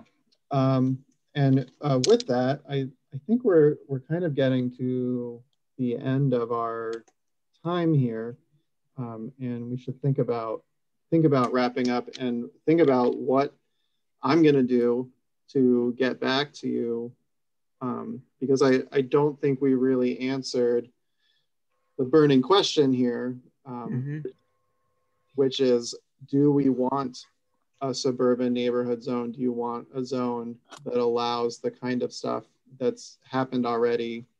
You know, we could, if we're going to have that, you know, the lots that are in it is always tweakable going forward, but do we want to have that, or do we not want to have that and not have any areas where the zoning isn't changing? And you also really haven't answered the 3 questions that you posed at the bottom of the map. So I feel like we did, there was definitely a consensus on the first question, that the West Danby hamlet does not include parcels south of Sylvan Road or Lane. Okay. If anyone disagrees with that, chime in, but it sounded, that's the feedback I got before this meeting from people who live there, and that's all of the feedback that people who had something to say said here. As far as the other ones, I think, you know, we had some tinkering. We had people say, move this lot, move that lot. And that will continue to be ongoing. So it might be worth thinking about whether or not, you know, if we put TDR into the mix, whether that changes people's opinions about the zones. Because, for instance, as I mentioned before, one could say that for a high priority zone, you know, the darkest green, that you can transfer out, but you can't transfer in with development rights. Yep, I think that's certainly on the table. So Claire? Oh, I've been waiting so long, I can't remember what I was going to say. Oh, I know what it was. The suburban character thing and Joel's concern about turning suburban areas that we don't like and growing them. I was wondering if we could just cut down on the number of suburban areas that we have and just restrict them to areas that we think should be suburban. And I sort of got the impression that Joel was thinking that the north part, which is close to Ithaca, is where it's likely to become suburban. And if we think that those areas, it's reasonable to have them as pink ones, then do it. But don't necessarily do it on Steam Mill Road, and then I don't know what the one Trayvor Road. Yeah, I mean that don't do it there. I mean just cut down on those and do them according to areas that we think should be suburban rather than ones that are and we don't like them. For what it's worth, I don't think it should be anywhere. That's my problem. I asked David a question privately. If you define the north of Danby as, let's call it where that bulk of the pink is and north, I'm not sure that there are a lot of subdividable places realistically. The big ones that I see are the Montessori school, for example. There isn't a lot of subdividable area up there. So that's on a road. So that's on a road. Yeah. So then just leaving it as is, or whatever. Well, I'm not saying forget it, but I'm just pointing out that the north doesn't have a big future in subdivision on a road. Although if you have no minimum lot size and only 25-foot frontage requirement, a lot of those existing lots could be subdivided if one wanted to.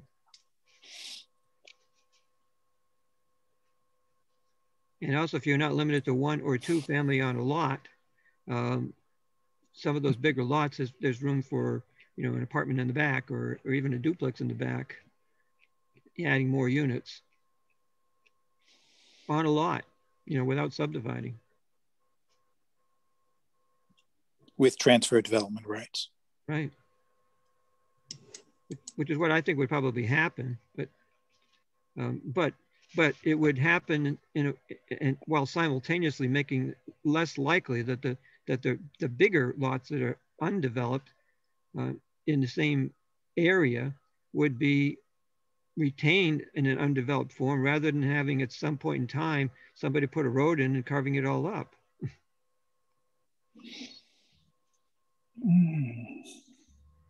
So maybe we need to think more on the question of if there is a retained zone where the zoning doesn't change because it's already built out. Joel, I'm not sure if the argument you were just making is an argument in favor of changing to this other system that would allow more development in these areas than is allowed under the current zoning.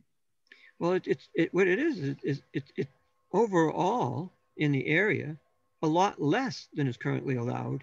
But what it would allow is denser in part. So it might produce a different result than our current rules. So I guess I have a problem with saying the current rules are where we ought to be keeping in place any place, because the current rules got us into this mess in the first place.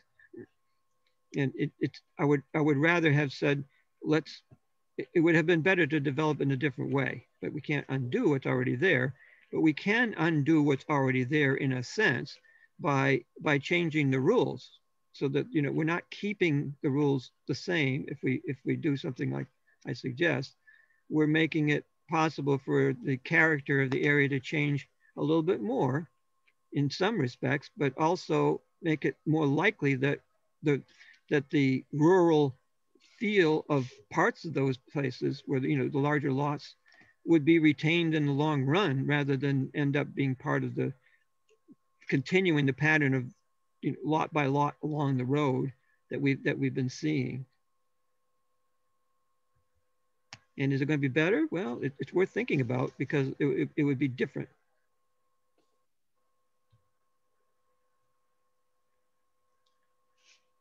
All right, so maybe with that said, it doesn't sound like we have a lot of feedback from other people about that, and we are over time. So maybe that's something to think about before the next meeting in 2 weeks. Yeah, it would be nice.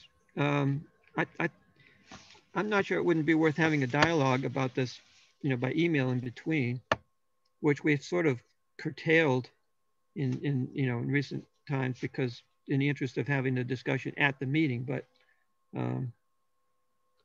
it's hard to then, you know, have the thinking evolve between meetings if you don't have an opportunity to interact with other people. But I'm not sure we can do that, Joel, because our group isn't stable. Well, it's true. And you don't want to, and you certainly wouldn't want to involve everybody into dialogue, that people would drop out. Yeah. I think we're having so many meetings that waiting 2 weeks to talk about this again is probably fine. Okay. Yeah. As long as we think we have the leisure to do it that way. Yeah. Nancy? So Joel, I hear what you're saying about having some kind of continued dialogue, because just when people start thinking about this and questions come raised and they want to interact with people, and Maybe Facebook might be a place to kind of put this up there and to see what on the Facebook page for Danby, to see what kind of response you got. We had an interesting dialogue going about the conversation about I presenting, having the town board talk about noise ordinance. I like to think about it as a quiet ordinance, but anyway. I mean, people had chances to really say how they felt about it, and there was different opinions about it, and I thought it was really healthy. And unfortunately, it's only one of the few places where you can have really open public dialogue. I don't know if it's appropriate for this, but it's just an idea. So how about a Google group? They're very easy to set up. Oh yeah, maybe, yeah. But it's then how do people reach people that are not coming to the meetings? Like, that's my concern. As soon as somebody shows interest, they just join the group, make an announcement that it's out there. Well, you could put that on Facebook, right? That would be a good way to do it. Announce it somehow. Yeah. Cool. Yeah. Well, how would that happen? How would that happen? If you want it, I can do it in about 10 minutes. A Google group? Yeah. You're just talking about what's called a listserv, and it's just a forum where people put stuff out there. And you don't have to keep track of 50 email addresses. Catherine has her hand up. Yeah, I would be really uncomfortable if this went to the Danby South Hill Facebook page. I'm uncomfortable with this. This should be specific. Anything like this should be specific, and people can come to it who are interested in Danby and concerned about all this, but it isn't a Danby South Hill issue. And there is a certain amount of background that is useful and guidance to keep conversations from going completely off the rails. Because I think we've seen that too in email threads. It's really easy for that to happen. And there's also open meetings implications, open meetings law implications of having a quorum of town board people in an email thread that's not part of the public record, which is why we've been trying to focus the discussion in these meetings. And we are having a lot of meetings. We have 3 more meetings to discuss the parameters of the zones before we send a first draft to the town board. So that's 6 more hours of this conversation that I hope is enough. The number of twice a month meetings we have before your deadlines are calling for results is not that many. No, it's true. There's a lot to accomplish here. But if we can get a framework that people are mostly bought into, then David could do a lot of the what I call the grunt work. So when you, sorry, I'm gonna jump in here. I hope you don't mind.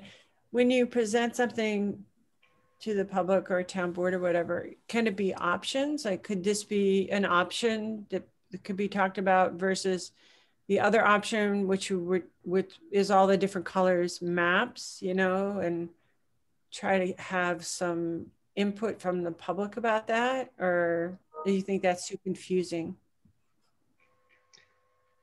Well, I mean, there's something to be said for doing that, but there's also the risk that there's a risk in going the route of trying to arrive at a sort of a group consensus of what we ought to have happen, and then taking it to town board and find out that that's not what they want to entertain. So there's a risk either way, really. Yeah, I mean, I think we need to evaluate things as this group. That's our job, is to narrow down ideas, to bring something to the town board, and to get an adopted zoning in 9 months. We can't write 3 codes. What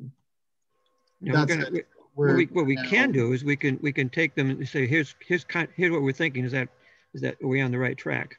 Yeah, which is why we have an extra town board meeting every month to go over that information with them. Yeah. So I do want to be conscious of people's times and be respectful. We're getting up to 15 minutes past the end. Right. Yeah. Just a real quick thing. When is the next town board meeting about this? The next town board meeting is next Monday, the 10th. And that's when you're talking about the special town board meeting, Joel. Is this the Monday? next special one? The next special one will be the 17th. Right. The difficulty is that the town board meetings are not open forums for us to actually exchange ideas with each other. Right. It's more for more of a right. So that's the direction. The town board. Yeah. That's what the 4 meetings a month of the working groups are for. I mean, it's not like there'll be more opportunity than a regular town board meeting for people to participate. I mean, sure, if there's discussions, the advocates of particular perspectives would have an opportunity to chime in. Yeah. Pat Woodworth had her hand up sometime. There was something you want to say, Pat? Oh, I was just going to note that putting something on Facebook is not a particularly good idea. Not everybody is on Facebook, and people that are on it, have been on it, have gotten off because it's not such a good forum to be on. Mm-hmm. Yeah, because people don't have complete information to have a discussion. All right. So there's still the opportunity for, we know who we are. Most of us know who we are here. To have some discussion, by email. If people have questions about, what David proposed, what I proposed, obviously, I'd like to hear people's feedback, and we can, have that in mind as we come around to the next meeting, and maybe we can have a little bit of exploration of the implications and how one might modify these things in order to make them work. If you're doing it by email, though, then you're going to be excluding people unless you have them all on the same list, which, I don't mean to be obnoxious, but the listserv, I would suggest you try it for 2 weeks, see how it works. And it's not a thing that anybody's going to be controlling or just brainstorming and putting ideas up there to save our time so we're not spending as much time in this forum. I like it, Kim, and it would be my preference, but the problem is the open meetings law constraints. Well, then just the town board should not participate in that. Yeah, but it's not just the town board; it's also the planning board, and it's we don't. Do we have any planning board people here tonight? Do we not have any planning board people? We have Claire. We have Toby. Well, Claire's CAC. I know. I'm just pointing out who is here. Yes, right. We've got, and we do not have a quorum of the town board. Yeah. But these meetings have the potential to have a majority of any one of these participating boards, which is one of the reasons we committed in the beginning to have them be public meetings. There's notice to give, and they're all on the calendar. People can come if they want to. They know they're happening. So if they want to observe the discussion and the deliberations, they can come and observe it. You take it offline and put it on a listserv, and you could easily slip into a discussion which involves enough board members that you're conducting the business and out of sight, and that's a no-no. Yeah. And also, I think that most people who want to be involved aren't up for the constant stream of hundreds of pages of emails. I think we need to keep it focused in these meetings. Right. I mean, it can slip into, and it has occasionally in the past, this rapid exchange of dozens of emails, which is almost impossible for most people to keep up with. Well, that's why Google, Google Groups makes it easy, because they're all in threads. And once a thread is no longer interesting, you no longer read it. Yeah. Well, or threads that get carried away, shall we say? Yes, right, just exactly. No longer read them. Yeah. Well, I must say, there's no law that says a Google group can't be set up by a group of interested people to talk about things.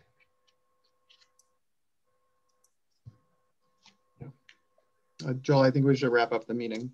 Yep, I agree. Good constructive interaction tonight, I think. We're not there yet, but there's certainly a lot to think about, and we are making progress, I think.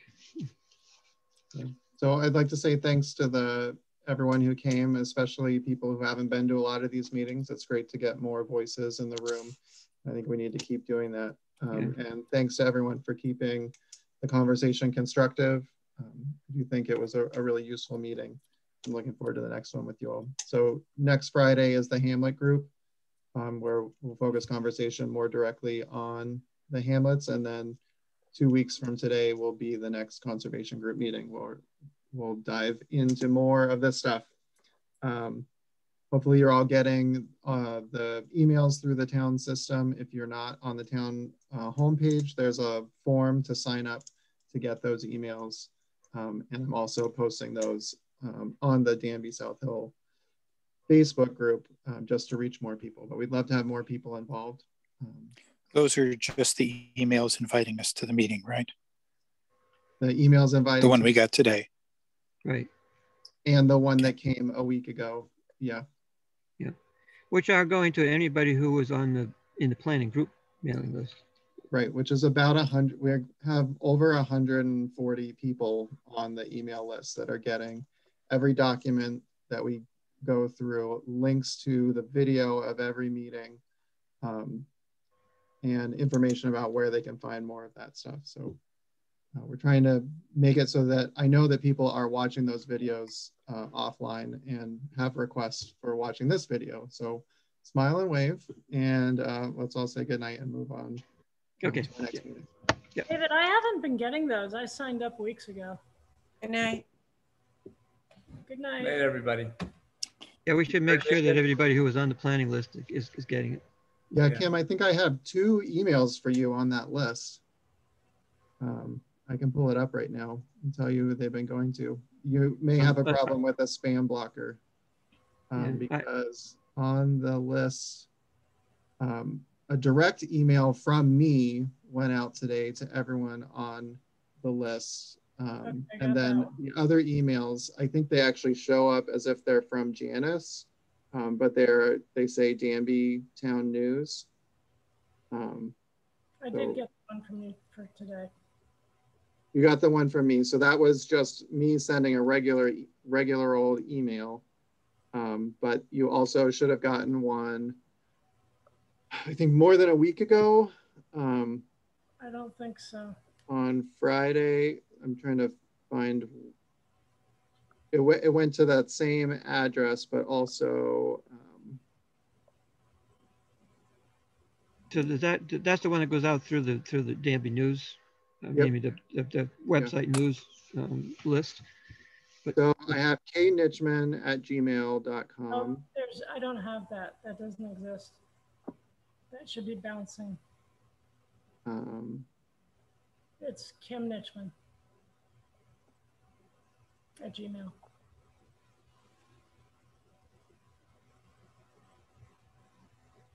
And Alyssa told me, I spoke with Alyssa earlier today. She said that she wasn't getting them either. You know, while you're doing that, another thing, they're doing the farmer group. Yeah, tomorrow morning. And yeah, well, one of the farmers got back to me, I won't say which one, said, what the heck are these people thinking about? So this is our planting season. This is our like go-to, get going, work 80 to 100 hours a week. I had that thought. This is when. What is in their brains? Do they really want us a part of this group? I'm just pointing that out. I mean, he didn't quite say it exactly those words, but I mean, it is the hardest time of the year. I said it as well. He didn't use profanity. He was very kind. No, I meant shorter, as in more to the point. Yeah, I mean, he wasn't nasty, but that was his. I elaborated on the 80 to 100 hours a week. I don't know how many farmers you're going to have. He said, well, do they really want farmers involved here? He did say that. Yeah. In the wintertime. So I mean, the winter would be best, but we can't back up the clock. That's the trouble. We're under a rather strict time frame. I've mentioned farmer names by name to Betsy. she said she would reach out to him. I hope she really does.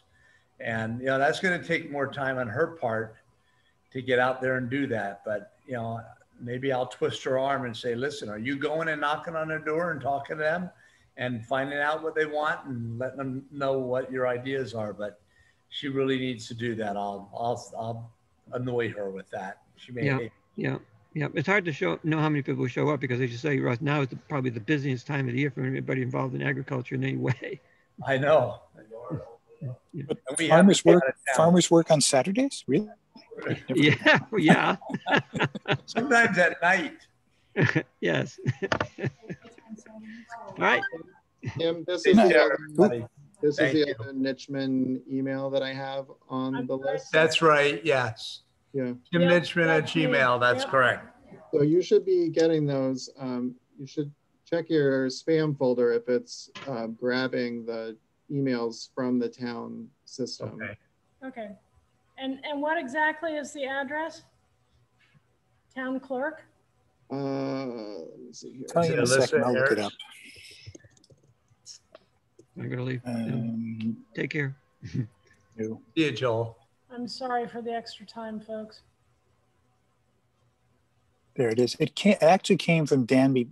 Today's came from Danby Planner, planner at Town of Danby. Yeah, but today's was not the news version. You said there was another a week ago.